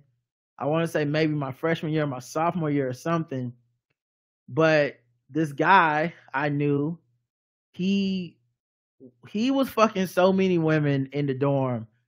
I was just like, oh, that dude's player. Like, he's hollering at every chick. Now it turns out that he's a college freshman. He was actually like bagging a lot of high school chicks, which I'm assuming was legal. I don't know. I'm not getting it. I'm not accusing him of any criminal things. I'm just saying, like, he was like 18 and these girls, let's say these girls are 17, but he was trying to be like that college freshman that's the man around the high school chicks. Whatever. I'm literally not, that's not the part I'm judging. But he did this so much, I just thought he was that dude. I was like, okay, I guess he just had sex with a lot of girls, you know, and also some of them I'm sure were also college girls too. He had sex with a lot of chicks. That's all I knew. And we weren't really friends or cool or anything. I just knew him, and he had a big flashy red car that was a sports car, even though he's a college freshman, which I don't know how the fuck he paid for that. Actually, I do know he couldn't pay for it. So we're on spring break, and I'm staying at the school rather than going home this spring break. And and me and him are like one of the only two in the like dorm. We had to like move our stuff into like a special dorm if we were going to stay, blah, blah, blah. And so he comes and over to my dorm room, and he's like, man, you know, because I'm in there playing Dreamcast, and he's like, shout out to Dreamcast. And he's like, hey man, what do you do? I said, I mean, you see what I do. I play basketball every day, and then I play video games, and I do my fucking work. And I hang out with my girl, you know? And he was like, and I think this must have been freshman year, because maybe you weren't there yet. And he was like, yeah, man, but like, I don't never see you like trying to holler at no girls or nothing like that. I'm like, well, you know, I got a girl. She just not here right now or whatever. But, you know, it's like, I'm cool. I see her whenever I drive home to Charlotte. And he was like, yeah, man, but like, I got a girl, but like, she's an A&T. And I'm like, fuck, you got a girl? All you do is just pound cheeks all day. It's just. That's all you do. It's just make it like a cheese, just a factory. A pound cheesecakes factory, okay? And so he was like, yeah, man, but you know, I got my girl, and I'm just saying, like, I still be messing with girls, but you don't like. I love my girl, you know. I was like, yeah, because he said, how come you don't cheat or whatever? I was like, because I love my girl. And he's like, I mean, I love my girl too. I was like, okay, so right. Okay. I don't know what to tell you. To me, to love somebody means I can't be fucking a bunch of girls that aren't them and keeping that as a secret from them. To me, but that's just me. Maybe I'm uptight. And, and so he tells me about how he was like he was just like, man, I could never really do that, because he goes, what if she's cheating on you? And I said, I mean, I would hope that she's not, but I can't control that. Yes, because people used to ask me that too. I'm like, I have no control over that, and I will deal with that when we get there. Yeah, I said, I can't control that. Right. And I'm not going to live in that fear. It's not possible to control that. Even if you think you could, but what I realized at that moment was that he was cheating because if he sabotages his own relationship, at least it's a self-sabotage, which is a form of control. I controlled what happened because I made the choice to fuck it up. Also, if she is cheating, he thinks there'll be an emotional consolation prize of, well, I was cheating the whole time too. Ha ha ha, I win. It is power. It is power still for me. And now in that case, he's not necessarily controlling her that I knew of. I mean, I don't know their private life, but he's controlling his own actions that are sabotaging the relationship to some extent, that making him, and it's all to assuage his anxiety of, I don't want to look like a fool when this doesn't work out. And if I've been cheating, I haven't been the fool the whole time, because, hey, at least I was getting mine. You know, oh, she was cheating on me? Well, ha, ha, ha, joke's on you. Me too. He didn't see it as just a demerit or deduction to the value of the relationship, no matter what. He only saw it as, when it does fail, or if it does fail, at least I was always shitty and I never really put in enough effort. You know? Yeah, I know everybody jokes on that song, everybody plays the fool, but it happens to everybody. And for some people, once they've been a fool, they make a promise to themselves, literally at that moment, right, it will never happen again. And they do shit like that, where they don't commit, they don't have any long-term relationships. They're like, no, this right here will never happen again. And they just roll through life like that. Right. And when you meet people like that, you go, hey, dog, like, you got a lot of shit happening. And he did tell me some story of, because I asked him, like, why do you say that? You know, where's that coming from? Has she done things that made, he's like, no, but you know, he just feels that way. And we eventually got down to him. And this used to happen to me a lot. This is one of the reasons I don't like a lot of discussions in general, because most people, when they talk to me, they normally end up talking to me about some deep shit. But he ended up telling me, like, he got cheated on when he was in high school by this girl and da da da da. And so he's using that as an excuse. Obviously, now it's not as bad as you, like, 38-year-old niggas saying this shit, because he was like 18 at the time or some shit. Right. So like, high school for him was like 2 weeks ago or whatever the fuck. But the point being, like, he was saying, like, this thing fucked him up so bad that he'll never let it happen again. But I'm like, so then you're just gonna do it to this other innocent person first, the pain that was inflicted on you, possibly, relationship and all that stuff. And I don't do advice, right? So I didn't tell him what to do. Honest to God, I'm like, because it's not really about me. He made his bad decision already, and eventually that shit's gonna either come out or not. But you know, he was not the first or the last dude I knew that cheated on a girl and wanted to talk to me about the shit for some reason, to know if there was like some secret that was gonna rub off from me that was gonna make them a faithful person. I don't know them. All your personal choices. Everybody different, and you know, whatever. And so I was like, but that all reminds me of this kind of idea of, what is Jonah Hill trying to avoid? What is that Sarunas Jackson brother trying to avoid? They're all trying to avoid this idea of being hurt. Yeah, that's what it all boils down to. It looks like this. And it is pathetic, and it is whack, and it's terrible, and it's somewhat relatable. I don't even care what gender you are. People have insecurities, unless you're like perfect or lying, and you just had to work on them yourself. And we all have triggers too. We all have, like, we're human. We have our own past and all these traumas and stuff. So I know that people can identify with the idea of being wrong, but understanding, like, yeah, that's wrong, but I felt that way before, but that is wrong. You know, it's like how you should never go through your partner's phone, but somebody's out here has gone through a phone and then went right, like, got back in their right mind and was like, oh my God, I was fucking tripping. That was wrong. I should not be going through your fucking phone. What was I thinking? You know, people may have felt that before, and they may have been like, I didn't go through the phone, but I felt like going to this motherfucking phone or whatever.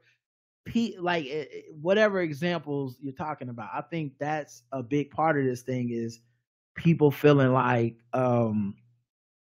the insecurities that match up with these dudes, the ones who are defending these dudes, that's why their insecurities match up. It's like, I too feel a way when my woman is dancing and looking good and and it's not with me. You know what I mean? I can relate, you know.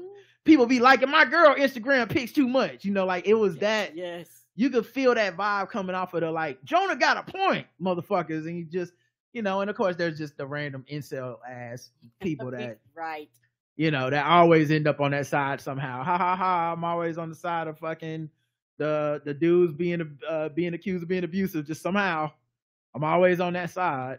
So yeah, I just want to talk about that because I feel like everybody's been talking about that on social media, and we hadn't had a chance yet.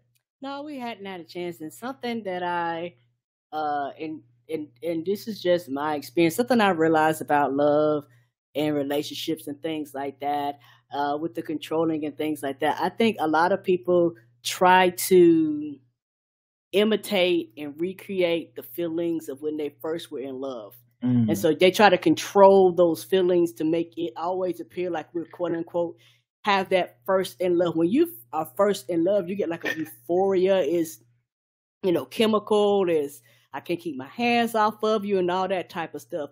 But particularly if you're in a relationship with person or people or however it is, as time goes on, you still love somebody, but it's just not as intense. And I think once you go through the feeling that love isn't that intense, overpowering, oh my God type of feeling, a lot of people lose interest. A lot of people think something's wrong. A lot of people think it's dysfunction, but it's not. It's just we have been together for such a long time that now instead of intense, our love needs to go deep. And this is where people miss that point. They try to recreate that euphoria. And in my personal opinion, since we talk about relationships, this is why people fight, fuss, fuck, fight, fuss, fuck. Because they consistently want to imitate that high that they get when they were first in love, that make up sex and all that stuff, starting fights on purpose and all those types of things. This is just my feeling on the outside looking in. But I realized after a while, your loves get deeper. And when I mean deeper, it's, hey, now I'm here with you when your mama died. Now I'm here with you when your brother died. Now I'm here with you when you're sick. Like. I know. Okay. It's a joke. I'm just making it funny. Okay, no problem. But you know, and that's a deep thing. Or when you have financial troubles or whatever the case may be. Yeah, and that's not as sexy and hot and fun as high picture and all that stuff. Right. You guess what? That's the shit people don't post on Instagram. Right. That's the shit you can't, you know, put in 140 characters and shit like that. I think also too, Instagram, social media, it's all content. Yes. So like a lot of this stuff is us looking at content and it making more content. So our takes on the stuff, like I saw this one trending too. This is light-skinned Keisha talking to her boyfriend. And some type of, that's her name. She's a rapper. I didn't make that up. My bad. And there's a podcast, Mike. So you know it's gonna be some gender wars. Oh shit, podcast, Mike alert. But they're talking about cheating. Go for what? We ain't gonna talk about it. Go for what? No, let's talk about it. Put it out on the table. You're not gonna leave me if I cheat on you. You're stupid. You're not leaving. You're not leaving me if I cheat on you. You're not. You're stupid. You're crazy. I've been with you so long. Okay, try it. Try it. We'll see. You're not leaving me if I cheat on you. You're crazy. You want to cheat on me? You're not leaving me. Do you want to cheat on me? I don't want to cheat on you, but you're not leaving me if I cheat on you. You're crazy. And the thing about it is, I don't spend too much money for I don't give a fuck. That's your problem. Because guess what? I'm not even going. Let me tell you something. You cheat, I'm not even finna be on no rah rah da da da. I'm gonna be so player. I'm gonna be so player about this shit. I swear, like I'm not even gonna be like, motherfucker, I'm not doing none of that crazy bitch shit. I'm going to live. So, you know, that was another one that went viral on Sunday morning. Definitely gender war type of. Yeah. Nobody had anything to do Sunday morning. So, you know, Sunday I told you, that's why sometimes you ask me about shit. I'll be like, when it happens Sunday morning, you check your date. You be like, yep. I'll be like, yeah, because there's nothing else to do, Sal. Sunday morning. That's what we're doing. On the Lord's Day. On Prime Day. The day we all should be respecting.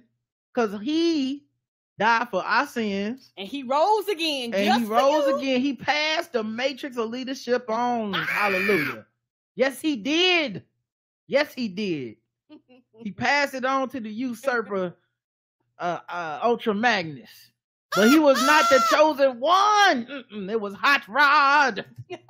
But he couldn't become hot. He couldn't just do it as Hot Rod. He had to grow up. He had to do what? He had to mature like these men in these relationships. And what did he do? He unlocked the cage of the Matrix. And he saved the universe from Unicron so that we all would know eternal life. Optimus is the reason for the season. Okay? But y'all done turned it into a consumerist holiday. You done forgot the lessons we were supposed to learn. You on there trying to get new AirPods for $50 off, but you not worried about your eternal spark? I don't think so. Not in our watch, not in this house. Here we remember Optimus Prime until all are one. I'm sorry to get on that tangent, but that hit my spirit. Okay. You had to let us know. I had to say something. I had to drop a word. Mm-hmm. I forget where I was at. But me too. we had to tell you, you know, come on. If Hot Rod could get a second chance, can I get an amen? Can I get an Energon cube? Energon cube. Somebody got an Energon cube out there. If Hot Rod could, Energon cubes in the air. If Hot Rod could get a second chance, anybody can. Then anybody could get a second chance. I'm talking, even Galvatron could have got a second. Galvatron was a second chance. But you don't hear me though. Y'all don't hear me. Let me go ahead and roll out. Let me transform and roll out to the next section. Cause this is getting a little too woo. I'm preaching on today. Get a little bit too much form. Okay. We talking about controls and relationships. It hit this the great spark in the sky hit me. Okay. I'm about to take y'all to Cybertron. I'm about to take y'all to Cybertron today, boy. Okay. Woo. Don't get me to talking, okay? All right. But yeah, my point being, man, all these niggas just need a little bit of therapy. And yeah, and this is not to say these people couldn't be abusive. This is not, I don't know is my point. Same thing happened when y'all said Cardi B getting cheated on was emotional abuse and then celebrated her cheating on Offset, possibly.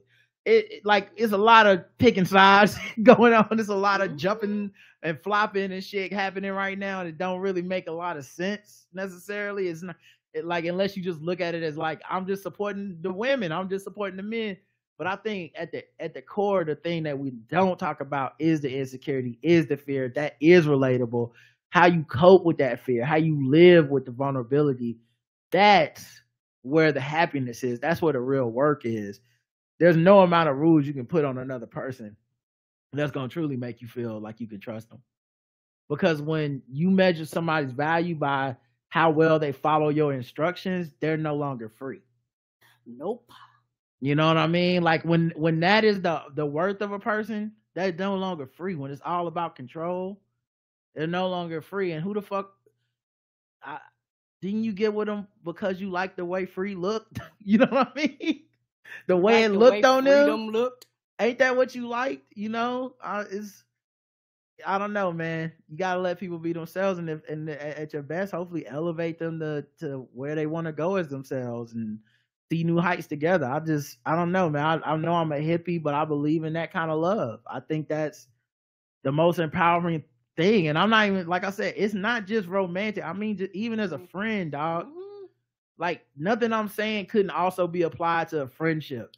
Like, this is a long rambling episode, but you know, another thing I saw that got on my motherfucking nerves. I saw somebody say, like, normalize when someone is talking to you about a situation they experienced, that you don't then reference a similar situation that you went through. And I said, normalize never the fuck calling me nigga. This ain't no motherfucking monologue, bitch. We friends. And it goes for you too. If anything, I hope you do have something to help. I hope I'm not complaining to you and I'm just sounding crazy to you. Like, I don't know what this nigga talking about. I've never experienced this in my life. But yeah, good luck with that, buddy. I hope you got it off your chest. I'm not calling you to do a one-way screed. This isn't a therapy session. I'm not trying to call you. That's how some people treat friendship. Yeah. That's only and it's not transactional. Yes. You don't owe me anything. I had to learn that. Like Like one thing I had to learn, and one reason why I'm not gonna lie, my standards for friendship is extremely, extremely high because there are things that when we're in a friendship that I will and will not put up with. If I have a friend, we need to be able to call each other and to be able to talk to each other, go back and forth with each other, and be able to be ourselves around each other, and realize that when you call me, it's not a monologue, and I should be able to talk to you and say things to you that you may not even agree with, but it's not the quote unquote end of the relationship and the friendship. When you say that, you sound so transactional. Right. You sound like you're keeping a tally somewhere. And I'm not saying you can't keep a tally, but let me tell you something. If you call my phone and you keeping a tally, we're not friends. And it's not me that needs to accept that, it's you. Because I don't do that. Mm-mm. You see what I'm saying? If my homie, if we talk once a year, we talk once a day, whatever the fuck it is, the ledger is always zero. Nobody owe nobody shit. Yes, I have a girlfriend, and we have been friends over 20-something years. I've known her since I've been in my 20s. And I may sometimes talk to her maybe once or twice a year. I seen her earlier this year or maybe last year. I think this year. And this was the first time I had seen her in about possibly 10 years, like physically seen her. But every time we talk, it's like we never left. Anytime we text, it's like we never left. If you need somebody to be up your ass all the time talking to you, I'm not that type of friend. And like maybe there's some extreme of this where people have experienced that, but listen to what the fuck I said. I didn't say the person was like, you know, hey, don't try to say something that's worse than what I went through or whatever. They were basically like, shut the fuck up when I'm talking. Don't say anything from your personal experience back to me. What the fuck is that? That's not a friendship. Get a diary. Go to Get a podcast. Get a one-sided podcast with no guests and just you the host. That's not what the fuck do it matter that I'm on the phone being the one that you just talking endlessly to, and I just got to sit there and be like, well, I better not say, you know, I lost my job before too, and I understand what you're going through, and it's been like that. I better not say that because God knows that's the worst fucking thing you can say to this person. That is so fucking weird to me. Right. And it makes, to me, I feel like that's the person that's the asshole. You know what I mean? They don't see it like that, but it is, because my thing is, as a friend, I'm considerate of life. People have kids, people have things to do, people have careers, they do all types of things. And it's okay if I'm not, quote unquote, the top priority. But you know what that's not going to change? Our friendship and our love for each other. But like you said, because some of the people keep tallies. Some of the people, you didn't call me. You didn't check on me. It's me. You know, and also I think for me, you know, your childhood impacts your adulthood. All that, yeah. And as a kid, a lot of my relatives treated me like that, and so for me, that's a flat fucking turnoff. Like, well, you know what else though? We've done 2,700 episodes in front of the paywall, probably 2,000 behind the paywall, right? Mm-hmm. God knows how many guest appearances we've been on other podcasts, all this stuff, right? Mm-hmm. You know, we've never once been on this show and been like, now normalize, I say something and then you don't say shit. Oh no, Karen, I was just telling that story because I felt away. I didn't want you to talk about how you feel. That's crazy. That's ridiculous. Not why you making it about you. That's like, and once again, that's a friendship. And it's going back to full circle what I was saying. That's a power thing. That's control. Mm-hmm. That's not loving free. That's not promoting someone's freedom with your love. That's not being their safety net. Is, hey, this is your bad report card because you had something to say when I told you what I was experiencing. Why do we need that level of control? You know, you have to embrace the freedom. There's stuff in every relationship where you're tolerating someone because they're not you. They're making choices that are not your choices all the time. It could be something as little as you're going to go park and there's a parking space. And you see the parking space right there on your left. Okay, Siri done told you to park over there. The lights are shining. You're looking at the space. You turned your signal on to make a left into the space. And then the person next to you could point and go, there goes the parking space. And you go, wait, there's a parking. That's what I'm doing. I'm parking in the parking space. You saw me make all the parking actions. That would be that I was literally parking in. Take you there. Not just any space, but that particular space that we both see. We both wear glasses. We both see the space with all 8 of our eyes right now. All 8 of them. We know we're going here to eat. Why would I park further away when I could park next to the door?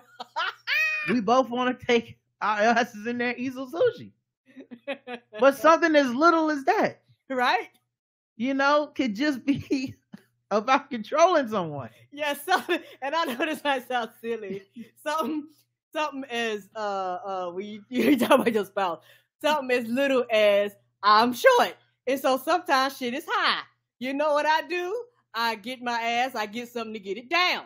I can't reach it. I'm 5'2". You higher than me. But what I don't do is make a big ass scene about it. Mm-hmm. That's why I got a step ladder, so I get my ass up there and get the shit myself. Right. And that's why I bought that. Because it's about elevating the person and wanting them to be free enough to point at that parking space that you both see and act like you stupid. Like you somehow went specifically parking space blind. Like you can see everything else to get to the restaurant. But you can't see this big ass empty parking space. And you just need a little help. And if they could just control you just a little bit and say, right there, just robot. Okay? Just do what I want. Just a little bit. And then when you make a joke like, duh, I see the parking space. They might come back 2 a.m. while you playing video games. Come out the bedroom and go, did I get on your nerves when I asked you about the parking space? I was trying to process that shit. And of course they got on your nerves and asked about the parking space, but not in a Keke Palmer's husband way, in a ha, that was funny way. And then you say, no, you didn't get on my nerves, because you have to lie because they're feeling vulnerable. So you say, no, you didn't get on my nerves at all about that parking space. It's totally fine. But you're telling the truth when you say, it was funny to me. It was hilarious. It didn't, everyone's okay. I said, are you okay? Maybe that's hypothetically in this situation. You say, are you okay? Because I want you to know I love you and I choose you every day. And it's just a fucking parking space. And I had already forgotten about it. No one, it really didn't care other than just, it was very funny. Yes, I was stuck in, and this is the thing about people. You get stuck in your own head. And it's one of those things, because we talk, I was like, you know what? I'm going to talk to him about it. And I know that's because she didn't quote tweet me no. on Twitter and say, it's a parking space right over there, dummy. You missed it. She didn't say that.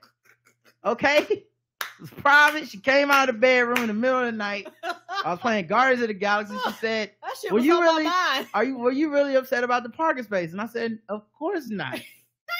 Because that would have made me a fucking psychopath, by the way, if it was 2 a.m. and I was brooding over a parking space. But the point being, she needed to feel like that was okay at that moment. And I said, it is okay. It's fine. Don't worry about the parking space. Please go back to bed, baby. This is not a big deal. No one's mad at you. And, the people have trauma from childhood and stuff. They got nothing to do with you. Yeah, I do. Yeah. But their insecurities are their insecurities, and that is valid, even if it is a man's insecurity. Sometimes when you love somebody and it's worth it and they've made you happy a certain way, maybe you might take some actions to address their insecurities. And people on the outside don't really need to be privy to that situation, because they see it as a power struggle and they think you just gave up some power. Yes. And they think that, but if sometimes it is, there's people like, they text when they get to work, but they know they don't text when they get to work, just anybody. But okay, this motherfucker worries about my safety and I love them, and I do. It takes 1 second to make them not feel concerned for my safety. Yes. And when I get there, when I get ready to head home. right. But if I was single, I would nobody know I was at work. They know I was at work when I tweeted funny things about my coworkers. They wouldn't be checking every morning, right? But we might do something little like that because we love somebody. We want their insecurities to be because it's a short, quick thing to put some solve on that. Let's do that. Yeah. And hold on one second. And to help with those insecurities. Yeah. You might want to make them feel secure again because they've shown you what they love. Empty parking spaces. They love that shit. They love it so much. They want to make sure you see every one of them when you go parking space. Even though they make you drive, they make you drive the whole way. Of course you're driving. Maybe when they're falling misogyny. Asleep, maybe when they fell asleep on the couch. Patriarchy. They fell asleep on the couch again, and you got to come get them to say, hey, you fell asleep on the couch, watch TV, come on and get to bed. Mm-hmm. Maybe they sleepy as hell and they not paying no attention. You helping them walk to the bedroom and you say, hey, stop. I know you sleepy, but I got to show you something that's important. They say, hey, what's so important? It's late at night and I just want to go back to sleep. And say, no, come here. I got to show you something. And you take them to the bathroom and you open up the windows and you look out the blinds and you point in the parking lot. You go, hey, there's a parking space. And you both just laugh real hard at 3 a.m. and wake up your neighbors.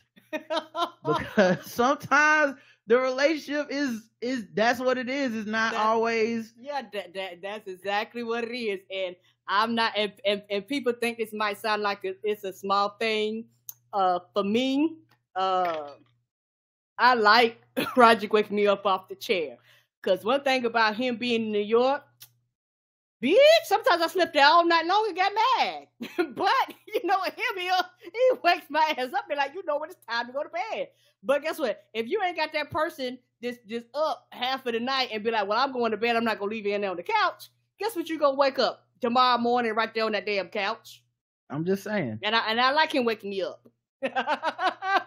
But, you know, some people would be mad about waking you up. Like, I got to come wake you up every night. Some people would be mad. True. But, you know, some love sometimes is that thing of like, if it's easier for you, then I'll make it happen and I'll come get you off the couch. You don't have to sleep in here by yourself or whatever. And that's the thing. You make the internet, you could take something that small and the internet will be fighting about it based on which gender did which for who. Right. Because everything to them is a game that you got to win. It's like, oh, so you got to get up out of your sleep and get this person to come to, why they don't just get in the bed every night? You know, you got to do that shit as opposed to being like, well, y'all are probably, you have some version of this in your relationship. Some version. And the difference is you don't share it. And that's, you know, and I think the insecurities of people being put on display it can be educational, but mostly it's divisive. Mostly it's just people fodder for entertainment. But I think if you're listening to this and you can relate, I would suggest that you address your insecurities, but you also address internally in your relationship. What do you want to ease? What are you accepting from another person?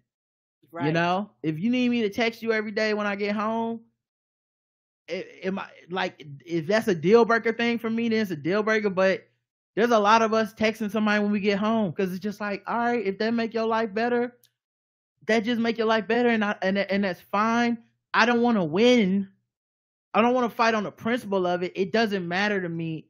It's a small thing and it makes you happy. Yes, and also other people's problems and insecurities try to affect you. Because I remember at my old job, I even had a coworker. They were like, "You text your husband every day when you get here. They act like something was wrong with it." I was like, "Yes," and because they said it like if something was wrong with it. I said, "Yes." I say, because you know what? I can get in a car wreck within the 10 minutes and 15 minutes I'm up the road. And if they don't hear from me, that motherfucker gonna come looking for me. Yeah, and it could be the trauma, too, of like having the opposite effect where they had someone that was trying to control them. Agreed. Or they had someone that was trying to track them. Or somebody thought they were cheating or something. So like their traumas inform their view of that thing.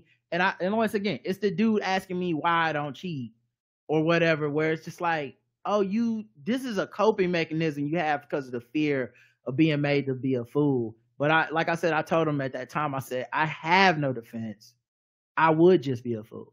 Right. And I said the worst thing for her is that she would have lost the person that truly wanted the best for her and was supportive and all that shit. But that would have been her choice, and I don't get to control that. And I can't be protected from that if I'm 4 feet down. If I'm all the way in, then I have to be all the way in. And all the way in means sometimes you look back, and I think so much of what we have now, especially, people just don't want to look bad. That's why you always see shit like if someone gets cheated on, the idea that they would cheat back. I want the public to see me win. That is in no way actually about peace or happiness or help or healing. It's not about that at all. It's about a public scoreboard, and people live for that public scoreboard, and you end up with these situations. Like I don't know these people, but it's a little interesting to see how Keke's playing it, because if they're truly gonna like not be together anymore, partially because the public that supports her is egging this on, it'll be interesting to see how much of that was really like internally, like just her by herself being like, I gotta drop this guy. This is another thing in a slate of things.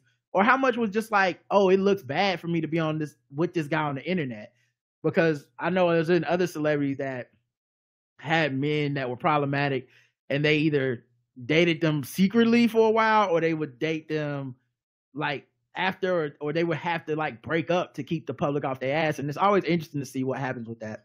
It is. And it's one of those things to where, like you say, when you look at it, everybody in a relationship, regardless of how many people are in a relationship, do some form of compromising.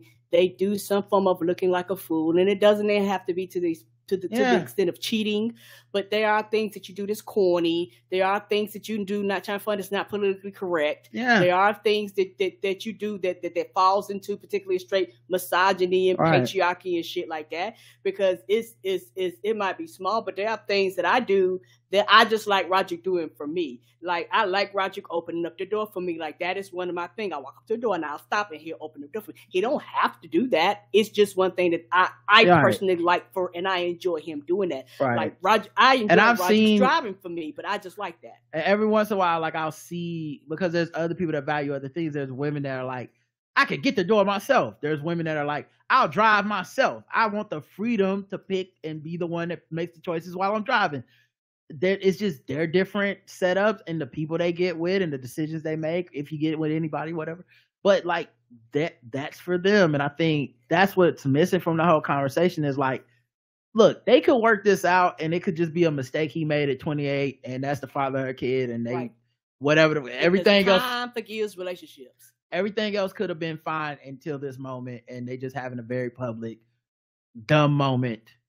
Also, like, low key, Keke could kind of be on some of the same like dumb stuff, just because I remember when people used to drag her all the time because she would say something dumb on Twitter, and it's just she got either better PR, she learned to stop tweeting that kind of shit, because now everybody loves her, but they mostly love her symbolically. It's a lot of like, we go up for her, not like, oh, this brilliant point she made this morning. It's a lot more just like, man, we just like her. So you got that kind of stuff too, where these people could be together. These people could work it out. These people could break up. I don't know. These people could be fine. And that Jonah Hill thing especially, yeah, it is weird that woman, because that's the other thing. I would say with the Jonah Hill thing, the woman who was his ex, there's not necessarily clean hands there, but because people want to make everything black and white, they've been arguing as if you were to say like, yo, it's kind of weird she did this now, and it's especially weird that she's made it so that if he addresses it in public, she's gonna act like he's intimidating or doing something to him. This is weird, right? And if you say that, people are like, so you trying to say it's okay to abuse people and shit? So a lot of this shit is weird. People are reacting in the interest of parties that aren't exactly unbiased. And people are cherry picking stuff like a Facebook meme that's triggering them based on their histories. But we got to get out of here, guys. We got some parking spaces we got to go look at. I heard there's some empty parking spaces at Walmart that I'm- Karen is dying to see. I'm dying to point them out to you. She can't, she gotta let me know. Cause you know how it is. Yeah, and I got some plates. I'm dying to put out an order and put them too low, so Roger has to turn around and put them back up high. Well, I can't reach him again. I never complain about this. I just do them, guys. I just do it. I don't even know where that came from. I'll put the plates wherever you want to put them, but No, because you like him in a certain order. I be trying to help, so I just be. I'll tell you. Yeah, leave them on the counter. I'll put them up there for you. And Roger tell me that, but I'm like, I But want then to be she just- helpful. Think about this. I'm saying if you do the dishes and you can't reach the higher part of the cabinet, you can just leave the stuff on the counter where you can reach. Yes. And I'll just put them in the cabinet in the right place when I get time, which is almost always immediately, by the way. It's never just sitting out there for days. And instead, regardless of me saying this a million I times, be trying to be helpful. Karen will put the stuff in the cabinet in the wrong place, which is even worse than leaving it on the counter. Because if it's in the wrong place, I now have to move it from the wrong place to put it to the right place, as opposed to just having put it one time, moving it one time straight to the right place every time. And I don't know where that trauma comes from. I don't know, but I haven't figured it. It's come from somewhere. I guarantee you something with my mama. But what doesn't happen is I don't quote tweet her and be like, you a wife. Because it's not about controlling her and how aunt. It's not how I look. It's not about how I look controlling her. That puts the value in the situation. It's not. It's okay to. It's just. It'll be all right. It's just between us an internal battle that will go on to the end of time. Probably will. We're gonna be old still doing that shit. Why not leave the plate on the counter so that we don't have to move it twice, and that everything looks nice and neat in the right places all the time. And when we go to get something, it's always where it's supposed to be. Yes. As opposed to being different random places in the house that is not supposed to be, because those are the only places that you can reach. And you think it would really be helpful if you don't do the cooking around here. So since I'm doing all the cooking, it would behoove me to have things in the places I want them to be. Agreed. So that when I need a bowl to stir something, it's in the place where bowls are. Yes. When I need the whisk, it's in the place where the whisk are. It just seems like to me be more helpful. You're making your job harder, but that's an insecurity that came from somewhere, and I'm just the person that loves you enough to be like, that's fine. We'll just figure it out every time, So I choose you every day.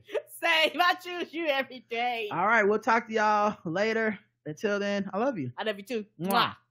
But only on the condition that you stop posting all them thirst pictures, okay, Karen? I love you, but just so much, all right? That's enough. Bye, everybody. Bye. Peace.